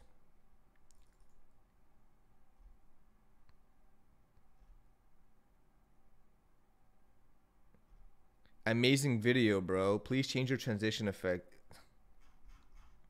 Can absolutely start with is simply by going on YouTube and following different web development tutorials that you will find. Or you could go and take on a full $10,000 coding bootcamp that is in person, that with like a full curriculum or something like that. That is going to be right for someone. But again, what you're probably looking for is the best bang for buck. And I believe the best bang for buck platform out there for learning programming is Zero to Mastery. Now, I've been a partner with Zero to Mastery since like the beginning stages of my channel. Buy my course. Zero to Mastery was actually one of the platforms where Yo, usually high. We need you, bro. We need to send the heavy artillery against this guy.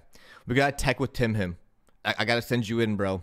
I gotta send you in. I personally learned to code myself, but I especially recommend. Yeah, the Melky squad. We have this dude. This is our hitman. This is usually high. For those who don't know, usually high is the heaviest artillery we have in our arsenal. The savage of savages, all right? recommend is their full W in web chat for development usually bootcamp high. that essentially takes you through everything you need to learn from front-end development, back-end development, DevOps, and you can access the entire course as well as the 60 plus other courses that they have in their platform for a single subscription where the price is less than a cup of coffee per day. But it doesn't even end there, because on top of their courses, they also have a full support community with over 400,000 fellow students who you can learn alongside and keep you accountable. They also have full project related courses where you literally build out a project as you go through the course. And I'm actually developing my own project course. Oh, there it is. Build a Notion clone with React and TypeScript. For them as well, so you'll have that to look forward to in the near future. So if that sounds like a good deal to you, you can get an even better deal by using my code FRIENDS10 right there. So go and sign up down below. So that takes care of where do we start. Next, we need to talk about what are the actual topics that you need to master to get enough knowledge in web development to actually get hired. So let's talk about that. So your first step will be to learn HTML, CSS, and JavaScript. And I know you might be saying like, Oh, didn't you say right at the start of the video that learning HTML, CSS, and JavaScript isn't enough? I did say that, and it is not enough to learn these topics, but you should still start with them because HTML, CSS, and JavaScript is still the foundation of web development. Trying to go and learning React or some like fancy frameworks before you've even learned React or fancy frameworks. No other framework mentioned. these basics is sort of like trying to go and learn a calculus without learning the basics of addition and subtraction first. So what are HTML, CSS, and JavaScript? So let's think about, for example, this web page that you're viewing right now where you have this video playing. So what are the different components that make up this web page? Well, first of all, we have the actual content. So we have the text that you can see below this video. You have the titles of the videos that you see on the right-hand side with the suggested videos. And that information has been defined using HTML. And you can actually view the raw HTML of this very web page if you're on Google Chrome and you right-click and then you go to the bottom and you click on Inspect. That will show you the raw HTML tree. And if you click on the different components, you'll be able to click down to, for example, where it actually defines the text that it goes into the description. So that is HTML. It defines the actual content on the page. Okay, so what else do we see on this page? Well, of course, the web page is a lot more than just the raw text and the content when it's on the page.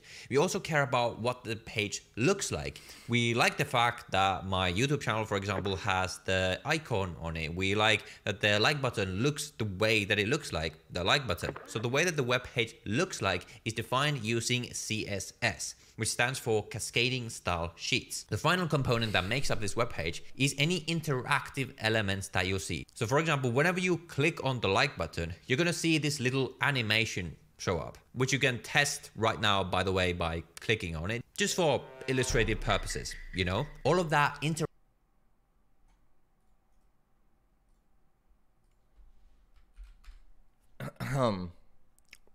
interactivity within the page is taken care of by JavaScript code. So these three pieces, HTML, CSS, and JavaScript, make up the basic is taken care of by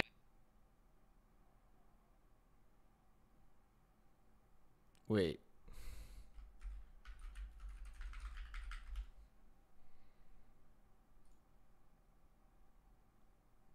Wait a second.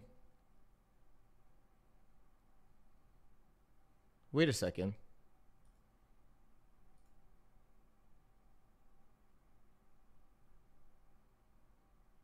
That's not JavaScript logo. This isn't the JavaScript logo.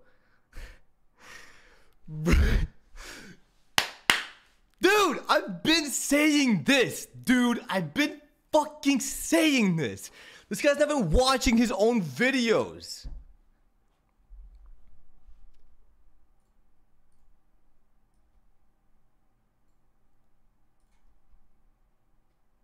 This is not the fucking JavaScript logo, bro. This is my first time watching Makashima. I think I joined at a good time. Probably Team Makes It or Fiverr. Yeah, and he doesn't even watch it. So you're really gonna listen and learn from a guy who's teaching you web dev when he can't even edit in the properly generated picture for what he's talking about? Because talking about HTML3 and JS. Let's see. Hold on.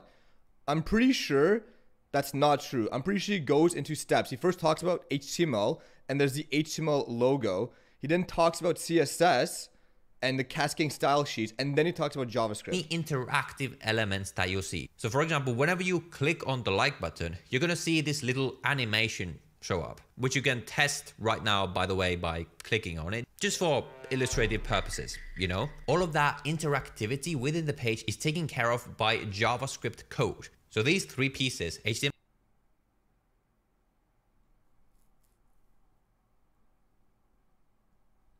CSS and JavaScript, make up the basics of what make up a web page. And this used to be what web development was. But as the industry and as these technologies have evolved, we have realized that simply writing raw HTML, CSS, and JavaScript can be quite pedantic. So we have written something called frameworks on top of these technologies to make this whole process easier. So let's talk about that. Alright, so after you learn the basics of HTML, CSS, and JavaScript, I want you to move on to frameworks. And this is where we are sort of dividing up our efforts into the back end and the front end of the web. So front end is what we just learned about essentially. And this is all the stuff that you actually see on the web page.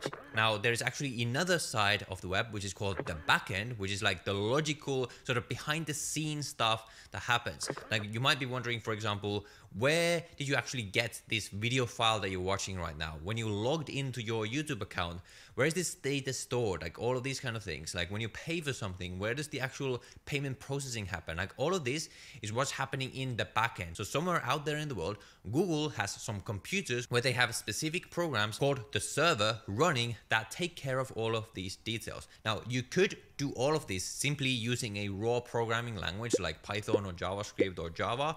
But to make this easier for us, programmers somewhere out there in the world have developed something called backend frameworks to essentially take care of a lot of this for us. So when you're learning backend, what you need to do is just choose one backend framework. And this is going to depend on the programming language that you want to use in the backend. You can use any language. Python, Java, JavaScript, and all of them are going to have their own backend frameworks that essentially do all of the same things. There's like just niche differences, and some are better for some purposes and things like this. Really, it does.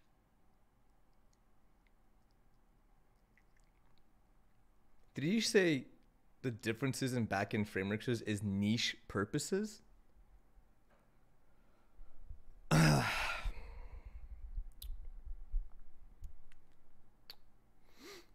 So I want to play that just to see what he was talking about, and I literally cannot understand what he said. I don't know what he just said. Doesn't matter. Just Can you upvote my comment? Yeah. Sort by newest. Which one is it? You're not here.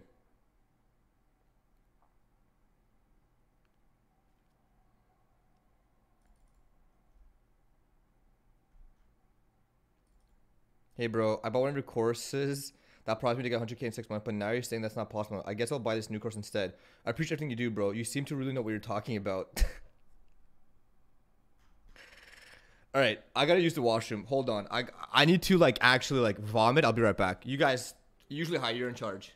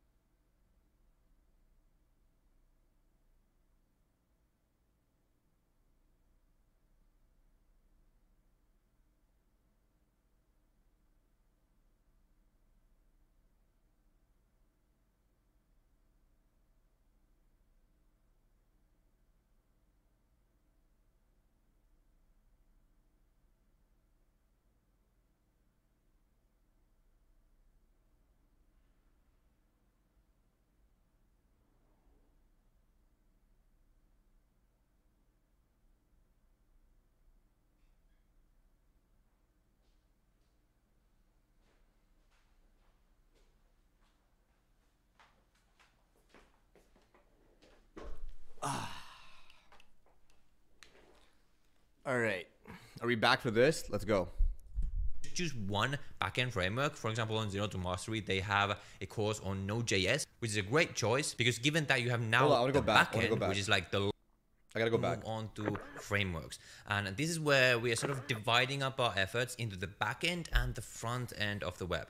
So front end is what we just learned about essentially. And this is all the stuff that you actually see on the web page.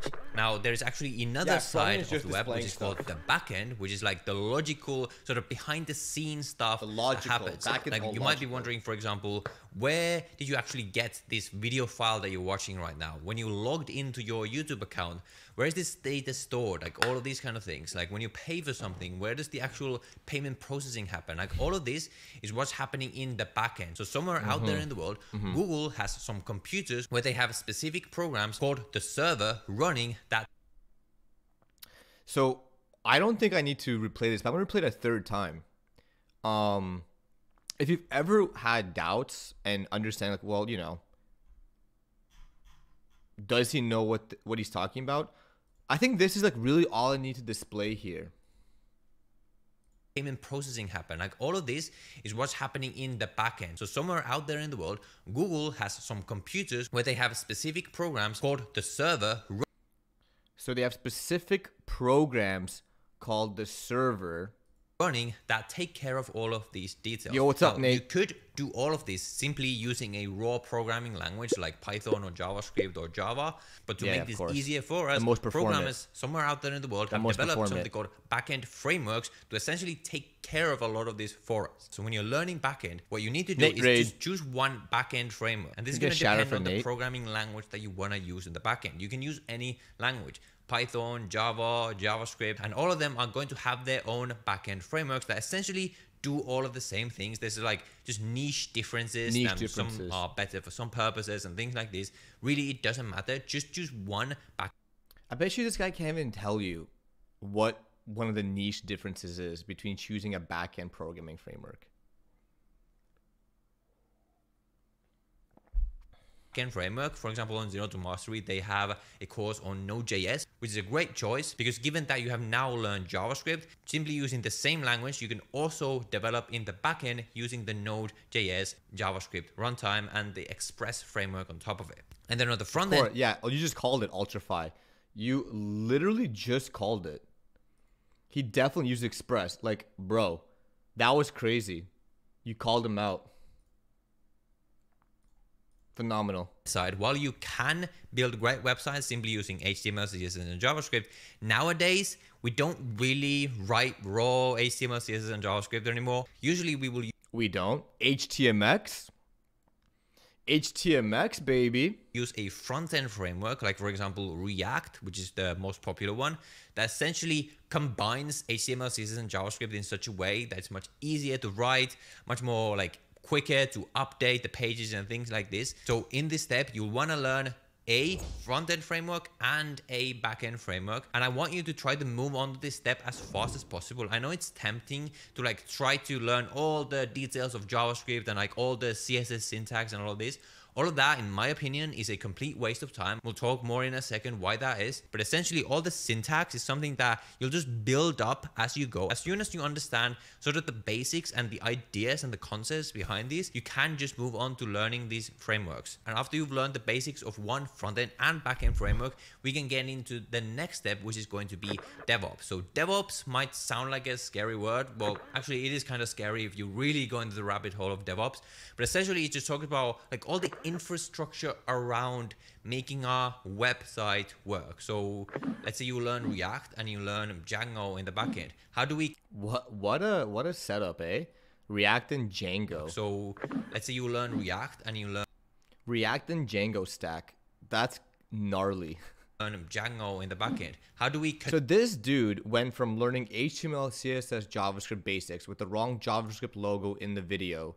And look at this. If you guys just coming in, check this out. So he was making a video. Look at this. In his own video, I don't know the timestamp. He was talking about JavaScript. He showed the CSS3 logo. He literally showed the CSS3 logo. He was talking about JavaScript, and he just showed this. So, I mean, clearly he's very knowledgeable, right? And then we speed ran talk about frameworks, but we somehow talk about backend frameworks as well. So I think React is a backend framework now. Whatever. But then he's also saying you can speed through the basics to go straight into the framework, but don't jump right into the framework because he thinks those details are not necessary, but you should still do them.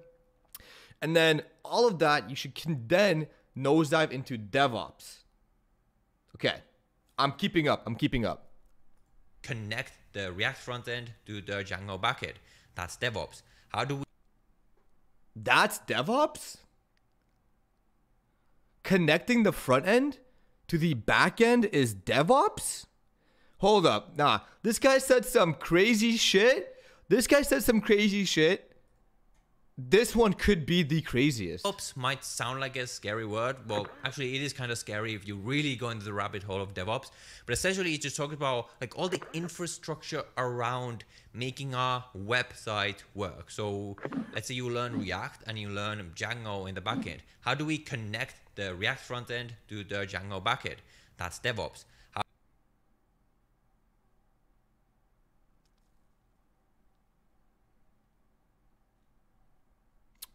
Wow.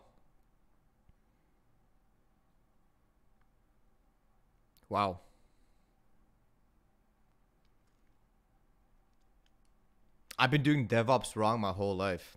How do we connect our backend to a database where we, for example, want to store information about our users and things like this?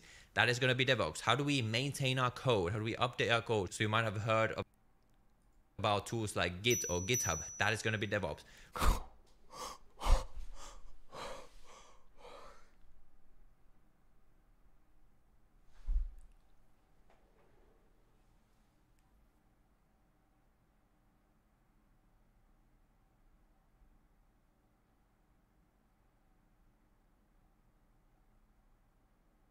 Yo, people have been giving me shit for being mean to this guy. I hope this video strengthens my case as to why I do this. I really hope now everyone understands why I am the way I am to this guy.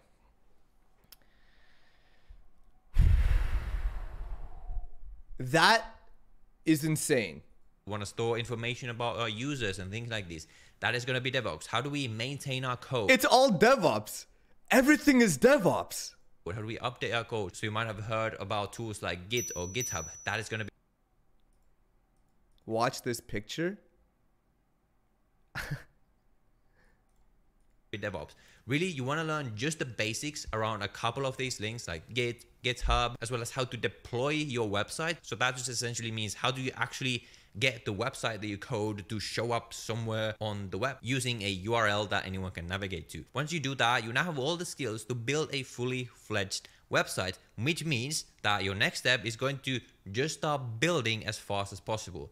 I think the real new way to learn full stack development as fast as possible is not to like obsess over all the details or like learning every detail about every language and these frameworks. In fact, that never really was the way anyway. The way you learn this stuff fast is that you learn just the basics, just enough to start building, and then you just start building as uncomfortable as it sounds for you. Because the thing is that learning programming or any coding topic is almost like learning to ride a bike. You're not going to learn to ride a bike by reading a book about learning to ride a bike. Sure, you're going to have to learn the basics of like the mechanics of how to like pedal and like all these kind of things. But the real way to learn to ride a bike is riding, just to it's ride DevOps. a bike as much as possible. And that is the same thing with coding. So what I want you to set for yourself as a challenge, as soon as you've gone through like that's a course DevOps. or whatever you're doing, just pick up any project that you really want to build using code and just start going through it step by step, where you figure out how to do each individual part as you go through the project.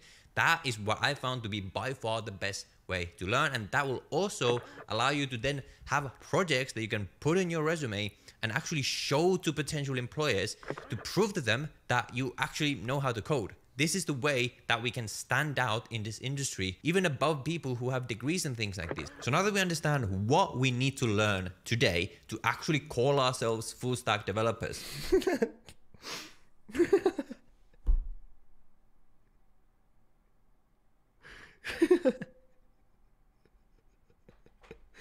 So I actually can't stop giggling. I can't stop giggling. This is crazy. This might GitHub, DevOps. Riding a bike, DevOps. Making YouTube videos, DevOps. sound overwhelming to you, like all these things that I will have to learn. But the thing is that as much as the stuff you have to learn to break in has increased, learning these things has also become much easier. But you need to know what you're doing. And this is what gets us into how do you do this fast. And this is all about becoming what I call the AI-driven developer. We have ChatGPT, we have a GitHub Copilot, we have all these AI tools that can aid us in writing a lot of code. So whereas in the past, if you wanted to do something in code, like for example, use the map function in JavaScript, and you don't remember how to use it, you would have had to go online, you would have had to go on Stack Overflow, you would have had to go to the documentation to like figure out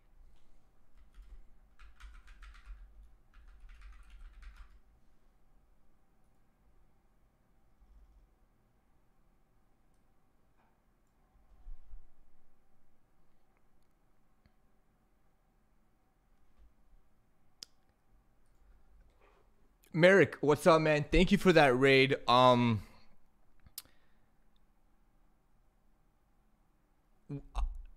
Raiders, I don't know if this is the best time to introduce myself. I'm literally having a small aneurysm watching this absolute scam of a video. Let's give a shout out to Merrick Counts. Hopefully your stream was absolutely beautiful. Welcome in. My name is Melky. I work for Twitch. I don't even fucking, I can't even plug myself right now, dude. I think the title is Cap. I think the title is Cap, bro. It's not my title. figure out how to use Yeah, rating Melky, DevOps. it. And then you would have had to manually write out the code to use the map function to Manually write out the code to use the map function. It is, I'm not even joking, I think this is less than 50 characters. What is he talking about? Manually writing code, DevOps. What is he talking about? tools that can aid us in writing a lot of code. So whereas in the past, if you wanted to do something in code, like for example, I hate the fact that his advanced example is the map function, the built-in map function in Python. use the map function in JavaScript, and you don't remember how to use it. JavaScript. Sorry, I'm losing my mind. JavaScript. You would have had to go online, you would have had to go on Stack Overflow, you would have had to go to the documentation to like figure out how to use it. And then you would have had to manually write out the code to use the map function. Not manually writing out code. Oh my god. Not manually writing out code. To, for example, map an array in JavaScript into divs in React or something like that. But now, Oh, Jesus. with the help of AI, you no longer have to necessarily do that. So let's say you're building out a project and you don't know how to do something. Just go and ask AI how to do it. There's no reason for you to obsess over like figuring out everything on your own from the documentation or something like that. And this might be a controversial take. There's going to be people who disagree with me. But I just think it's much more efficient for you to just figure out how to build something as fast as possible using AI, and then after that, go through and understand the code that it has written for you. And then if something doesn't work, or if you just have no idea what it has given to you, you can go and learn that concept, learn that topic, enough for you to understand how to fix it and how it works. This will allow you to start generating these portfolio projects that I talked about so much faster than ever before. So coding has changed. It has changed a lot. To me, right now, coding is less about actually understanding these like very detailed and individual coding. So hold on, I'm gonna actually about to destroy you. You think what he's saying is learn by doing? That's not what he's saying. Learn by doing is not giving prompts to AI and not asking itself what is it writing and just copy and pasting it. That is not learn by doing, and it's not a good tip. All right. Learn by doing is actually creating projects and writing them out from scratch, right? You create a project, you write it out. That's learn by doing, by building projects. What you just said and what you're defending as a good point, what he just said is having AI do shit for you and you not knowing what it actually wrote and not even thinking about it. You just copy and paste like some sort of schmuck who doesn't know how to program. All right. So if you think that is learn by doing and you think it's a good tip, you could continue supporting this dude, all right? You can continue watching, you can continue being lost and doing if that's learned by doing. If you want to be a good programmer, that is not what we do, all right? Everybody knows that. You do not just put some shit into ChatGPT, give it a book, oh, okay, and just splatter it. If you want to just get a product going, sure. But if you are learning, you're not going to learn anything by doing that. Topics like remembering the exact syntax of the map function or something like that. It's a lot more about understanding concepts, understanding the high level of what it means to connect a front end and a back end. When do you want to use a timeout? How do you use state management? So if you focus on understanding the concepts and you don't obsess on the syntactical details, and instead let AI take care of the syntax for you whenever you don't remember it, you can start generating a lot of really high level projects very, very quickly. And that is the way that you will learn much faster. Essentially outsourcing part of the learning that you would have had to do manually before into AI. As I said before, if you want to learn any of these topics, I recommend you go down to Zero to Mastery. They have individual courses for each of these if you want to go and specialize in any of these particular areas. So go check them out. And remember that as much as you might feel like this is overwhelming and like you can't do this, if I was able to do this, if so many other people were able to do this, you can do it too. It's just about doing the boring and uncomfortable work of building out these projects and using these topics as much as possible. And if you just do that and if you just don't quit, you will be able to do it. And if you don't believe in yourself, like I freaking believe in you. Remember that. With that, thank you for watching and I'll see you in the next one. Bye-bye. He had 2 sponsor plugs. He had one in the beginning, one at the end. Yeah, that was 100 years ago, my Zero. I really did not like that video. He said a lot of things that, yeah. He talked for, yeah, he didn't really say much. I don't really understand what I just watched. That was tough. That was tough. I have to admit, that was incredibly tough. I found out that DevOps is everything that's not front end. That DevOps is just communicating your front end to your back end. That's DevOps. I've never heard so many L takes in one video. Yeah, neither have I. 100 years ago, my Let's just watch this.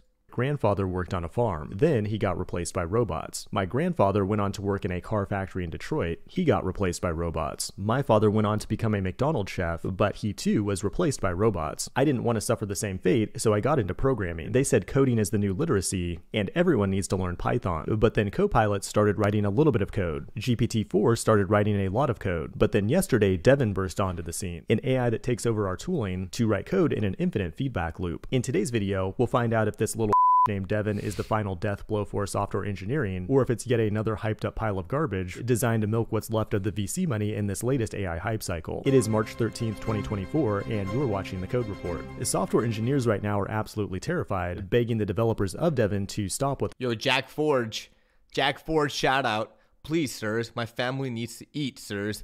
Please stop development on this, sirs. they're doing. Human software engineers over at Cognition Labs have developed a machine that they're calling the first AI software engineer. It Fuck Devin in chat, please. Can we get some F Devins in chat, please? Please? has access to all the same developer tooling that you do, like a terminal, a browser, a code editor, and so on. And that means it can solve problems like a real software engineer by Googling until you find a blog or Stack Overflow answer that you can copy and paste into your code. A product manager can give Devin some requirements, and it will respond by creating a plan of action. Then it goes to the web to get some API documentation. Then it starts writing some code. Then it runs it, it gets an error, it fixes its code, and continues doing this in an infinite loop until it solves the original problem. It's similar to tools like AutoGPT, where an LLM is the base technology, but you give it the ability to perform actions and then react to the feedback that you get from those actions. so Devin scary. is already smashing other tools on the software engineering benchmark, which is a test that determines if AI can solve real-world issues on GitHub. Generally speaking, AI sucks really hard at this benchmark. GPT-4 only gets the job done 1.74% of the time, while Devin is currently sitting at 13.86%. That's a huge improvement, but a tool that can only solve GitHub issues 13% of the time is not quite good enough to replace most software engineers today, although this number will likely improve in the future. Things are going to get really lit though when tools like this start doing everything in parallel, like Google's AlphaCoder, which currently beats 85% of competitive programmers, and it does that by using an LLM to generate thousands of possible solutions in parallel, then picks the best one. In the future, you'll be able to post a job just like you would on Upwork, and 10 minutes later, Devin will come back with 1,000 different apps apps, and you can choose the best one. In fact, Devin is already doing real jobs on Upwork and getting paid for it. So I guess that makes it official. They took our jobs. They took our job. Devin can learn new technologies, it can build and deploy apps, it can fix bugs in existing code bases, train its own AI models,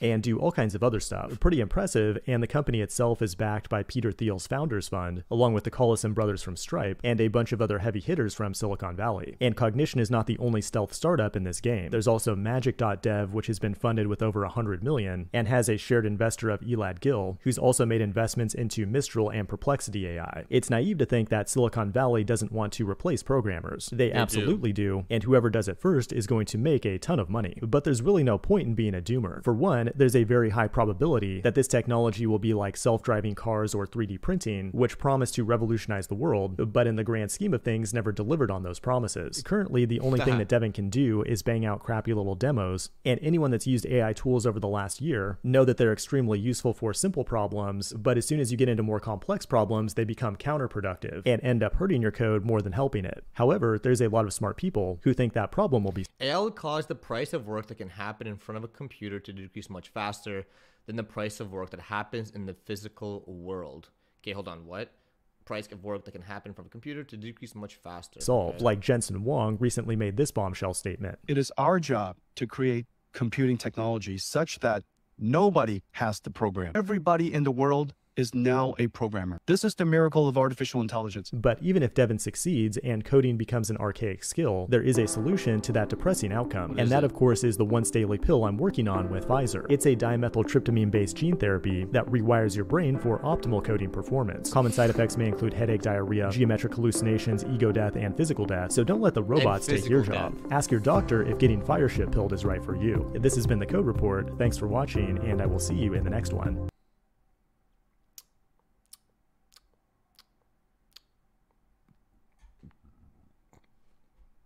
Well, it happened. There's now an AI developer threatening to take our job. 44 minutes? No.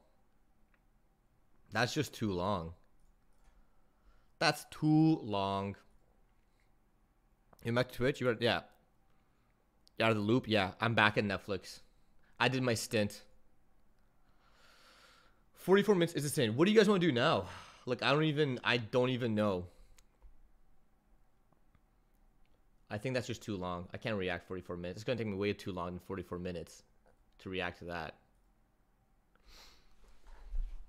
I want to do DevOps. Oh, we can just connect the front end to a back end.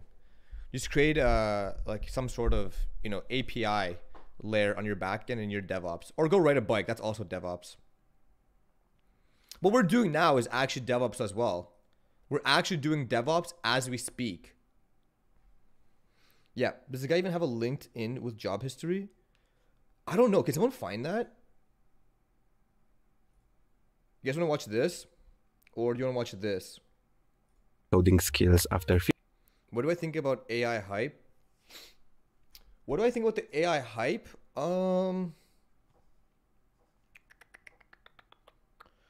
Like, I think a lot of doomers are making it worse, but I think a lot of people who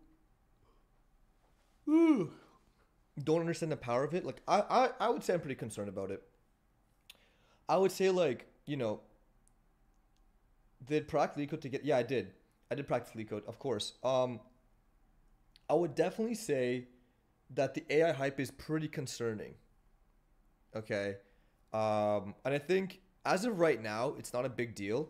But I think as time goes on, it's going to get more and more impressive and more dangerous and more, I think the developers are going to be like, damn, wait, it can do what now?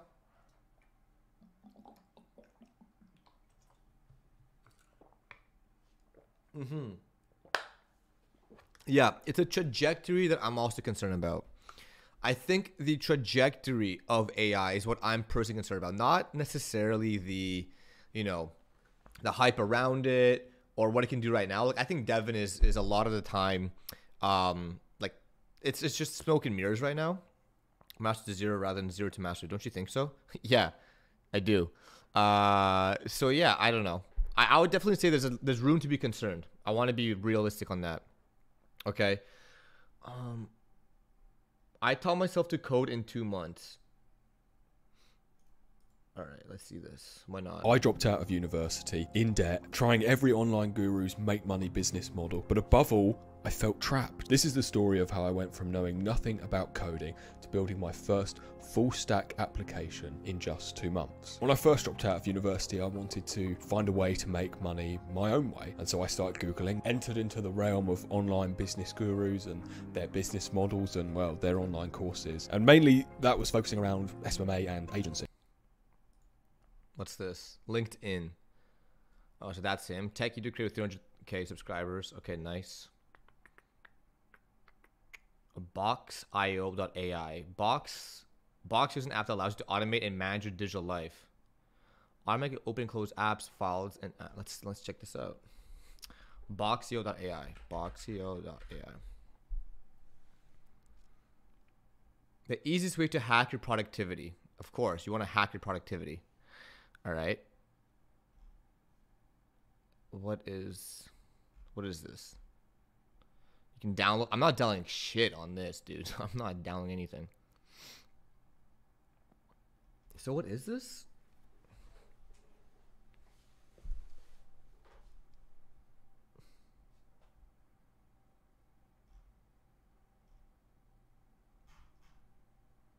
So, okay.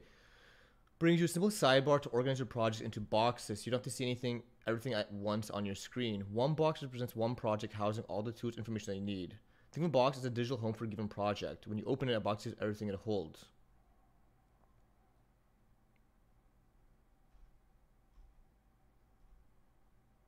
Okay.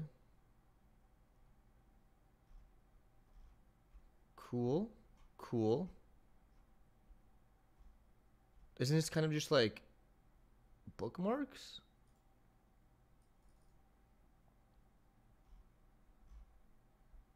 Interesting. I'm not too sure about this. It looks cool, I guess. I'm not gonna download it.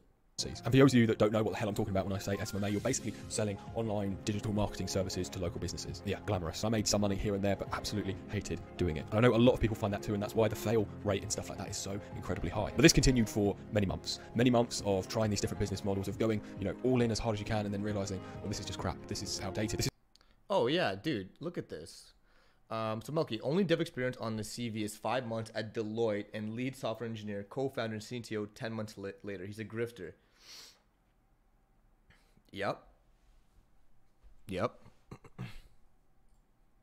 This is not even what I'm actually good at doing. And that's when I had a brand new idea. If there's all these people doing really well with online courses and stuff like that, I thought, well, why don't I build one? And that's when I had the idea to create an online education platform for university dropouts. Since I felt it was a group of people I could help, and I could use some of that knowledge that I built up over time to execute it and to help other people. And so really excited about this idea and the features that I could create, I started looking up ways to actually build it. Now, at this point, I still didn't want to touch coding with a barge pole. So I used Bubble to build it, which, if you don't know, is this no-code platform. You still have to understand a bit of programming in order to be able to do it, but mostly you're just dragging elements and dropping them around and then wiring them together, basically. It's kind of like a Lego way of building an application. So although it was building with a no-code platform, it still taught me a lot about actual programming, especially about databases, relationships, objects, stuff like that. So that's what I would do, 8-9 hours a day, watch videos, replicate, try and build these features. But what it did was it also rekindled my long-standing passion for design and user experience. And I mean, really, I was designing UI when I was like 14 in Photoshop for some weird reason. And it's funny how these things all end up connecting together. But let's be honest, it wasn't the right idea at the right time. I mean, some kind of make money course from someone who hasn't made a tremendous amount of money, doesn't really sell well, and I didn't want to become another online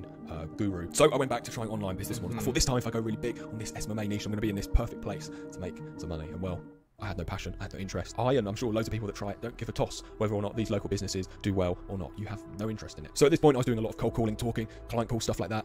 Hated it, but I felt like I just had to keep pushing. I had to do something. But hold on, I didn't hate building an app. I mean, I can't watch this video. I'm trying at 1.5 speed, and we're like, he hasn't said anything. It's like an early video. I think he'll do good on YouTube, but it's just he hasn't said anything, and then like I kind of got bored. I lost track. I lost focus. He lost me in that video for sure. I'm gonna make a video on this. How to master web development. I gotta make a video on that. Have to make a video on this for sure. Should we watch this one? The harsh reality of good software.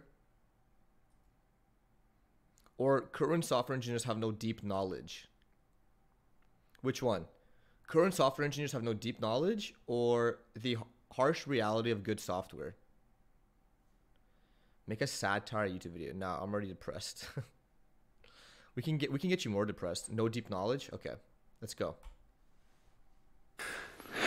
I think there's a pretty serious problem that started happening in programming culture. I mean, it's been in programming for as long as I've been in, and this is beyond games even. This is everywhere. Yeah. People don't have a clear picture of what knowledge is deep versus what knowledge is shallow, right? So if you go to school and you're a good student and you learn the difference between n log n and n squared, right? That's deep knowledge that will apply in many cases, and it's something fundamental about computers, right? On the other hand, if you go on Hacker News and read an article about somebody learning a specific JavaScript API and tutorializing it, right? That's very shallow knowledge because it's just you're learning about arbitrary decisions that somebody made about how to interface with a thing that you're not even trying to understand, right? And but that knowledge became very popular since, let's say, since 2005. Once this second boom of programming happened and everybody realized, oh, you can make a lot of money in programming or whatever, all these people showed up and they just want the job where they could do JavaScript, and so they just learn the API, right? And so there's been a deluge of shallow knowledge. It's a little bit more complicated than that because part of the way that you learn deep knowledge is by looking at shallow things and reading the pattern underneath. Like, if there's an API to do something, if it's a good API, then by looking at the API choices, you can understand the problem and the mechanics. Even if you can't see the code, it's better if you could see the code inside. But if you can't, you can still see some things about the mechanics. And, you know, one example of that is a graphics API. It's like, okay, they want me to like put the vertex data into a buffer and like lock the buffer and then not touch it. Why is that? Oh, it's going to the GPU and all this stuff, right? You can figure this out. On the other hand, if it's a bad API, which most APIs are, it'll be full of stuff that's stupid. And or even cargo culting where they're copying a good API. So my favorite example of this was when Microsoft did Direct 2D, which was taking Direct 3D, which was successful, and then trying to add font rendering and all that to that. They made an ARGB color, right? So red, green, blue, and alpha, a lockable resource. So to create one of these, you had to like lock it and fill the color data and unlock it. And I'm like, you have no idea what you're doing. And I actually told Microsoft this, and they did not like my opinion on that. But they were just copying. Oh, all right. So I will say, I actually agree with Jonathan Blow. And here's why. Before you guys come at me, I actually respect Jonathan Blow a lot, but I don't like him. I really don't like the guy. But I do respect him. I think he is very knowledgeable, very smart. And he's one of those like older school, like grumpy ass developers that actually has a very, you know, depth of knowledge, but he's just a dick about it. And I really think if he was nicer and more sympathetic and empathetic, that he could be an absolute force and leader in the space, right? If he had more empathy for a new generation of developers, I think he, I think he would be incredibly loved. But the thing is, he has this approach where like, he knows there's this shortcoming in new developers where, yeah, there is no understanding of deep knowledge, right? There is no understanding of deep knowledge to the level that he's familiar with, right? A lot of developers, a lot of engineers do rely on this layer of API, and that's their knowledge. And they want to kind of uncover how only that API works. It's kind of that same, in a really weird way, knowing like, you know, how do you allocate memory in a lower level programming language versus not even worrying about it and just writing your code? Or how do you actually look at why is your code, you know, what happened to compile code, or what's happening behind the scenes of like a package you're bringing in versus just learning that package, which is made by someone as an abstraction layer to that lower level implementation. So holistically, I agree. And like, I actually think I'm in a boat where I want to have a better understanding, a better, deeper understanding. software, right? I think I started as a lot of people where I just wanted to do something quick and fast. And so I learned like that shallow level, and now I'm building on and learning more deeper concept knowledge and just implementations of software, right? And you know, I understand my shortcoming, but you know, being told that like, hey, you're an idiot, you don't know anything about coding, go read a textbook, doesn't sit well with like me. I would be like, bro, you're an asshole, you know? And I truly think if Jay Blow just came at it in a different perspective and he wasn't so like narrow-minded, I think he would be like an all-star. But yeah, I mean, even besides how your opinion of him, whether he's grumpy, whether he's nice, whether he's mean, whether whatever, he's a very talented engineer. Kind of like George Hotz, if you think about it, right? Pretty polarizing figure, but good software engineer, knows how to write software. And I think that is a very beautiful thing to have in this world. And I'm a huge fan of it.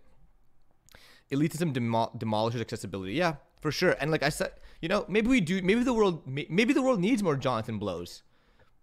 You know, maybe the world needs more Jonathan Blows. I don't know. But I can tell what I do know. And we're going to go raid Lana Lux. So thank you guys so much for watching my video. I appreciate you all very much. If you guys can, please consider joining the Discord. We're almost at like 4,000 members. YouTube, make sure you guys are joining the Discord as well. I will be streaming tomorrow, so don't forget it. Tomorrow morning, I will be streaming. Same time, same place, same everything. And if you guys can, please consider subscribing to my YouTube. I think not even like 70% of my total viewers are subscribed to my YouTube. So please, let's get that going. I want to get to 25,000 subscribers. That's going to be the goal. I have a new YouTube video coming out tomorrow. Thank you guys so much for everything you do, all the stuff that you support me with, and I will continue making good content, making everything fun and hilarious, okay? So, you guys are phenomenal. I will see you all soon. And yeah, stay safe, stay beautiful. Tomorrow we've got a new stream, new videos. And yeah, my front-end masters course is going to be on the 20th. So, next Wednesday. All right. Love you all. Stay safe, stay beautiful. Peace.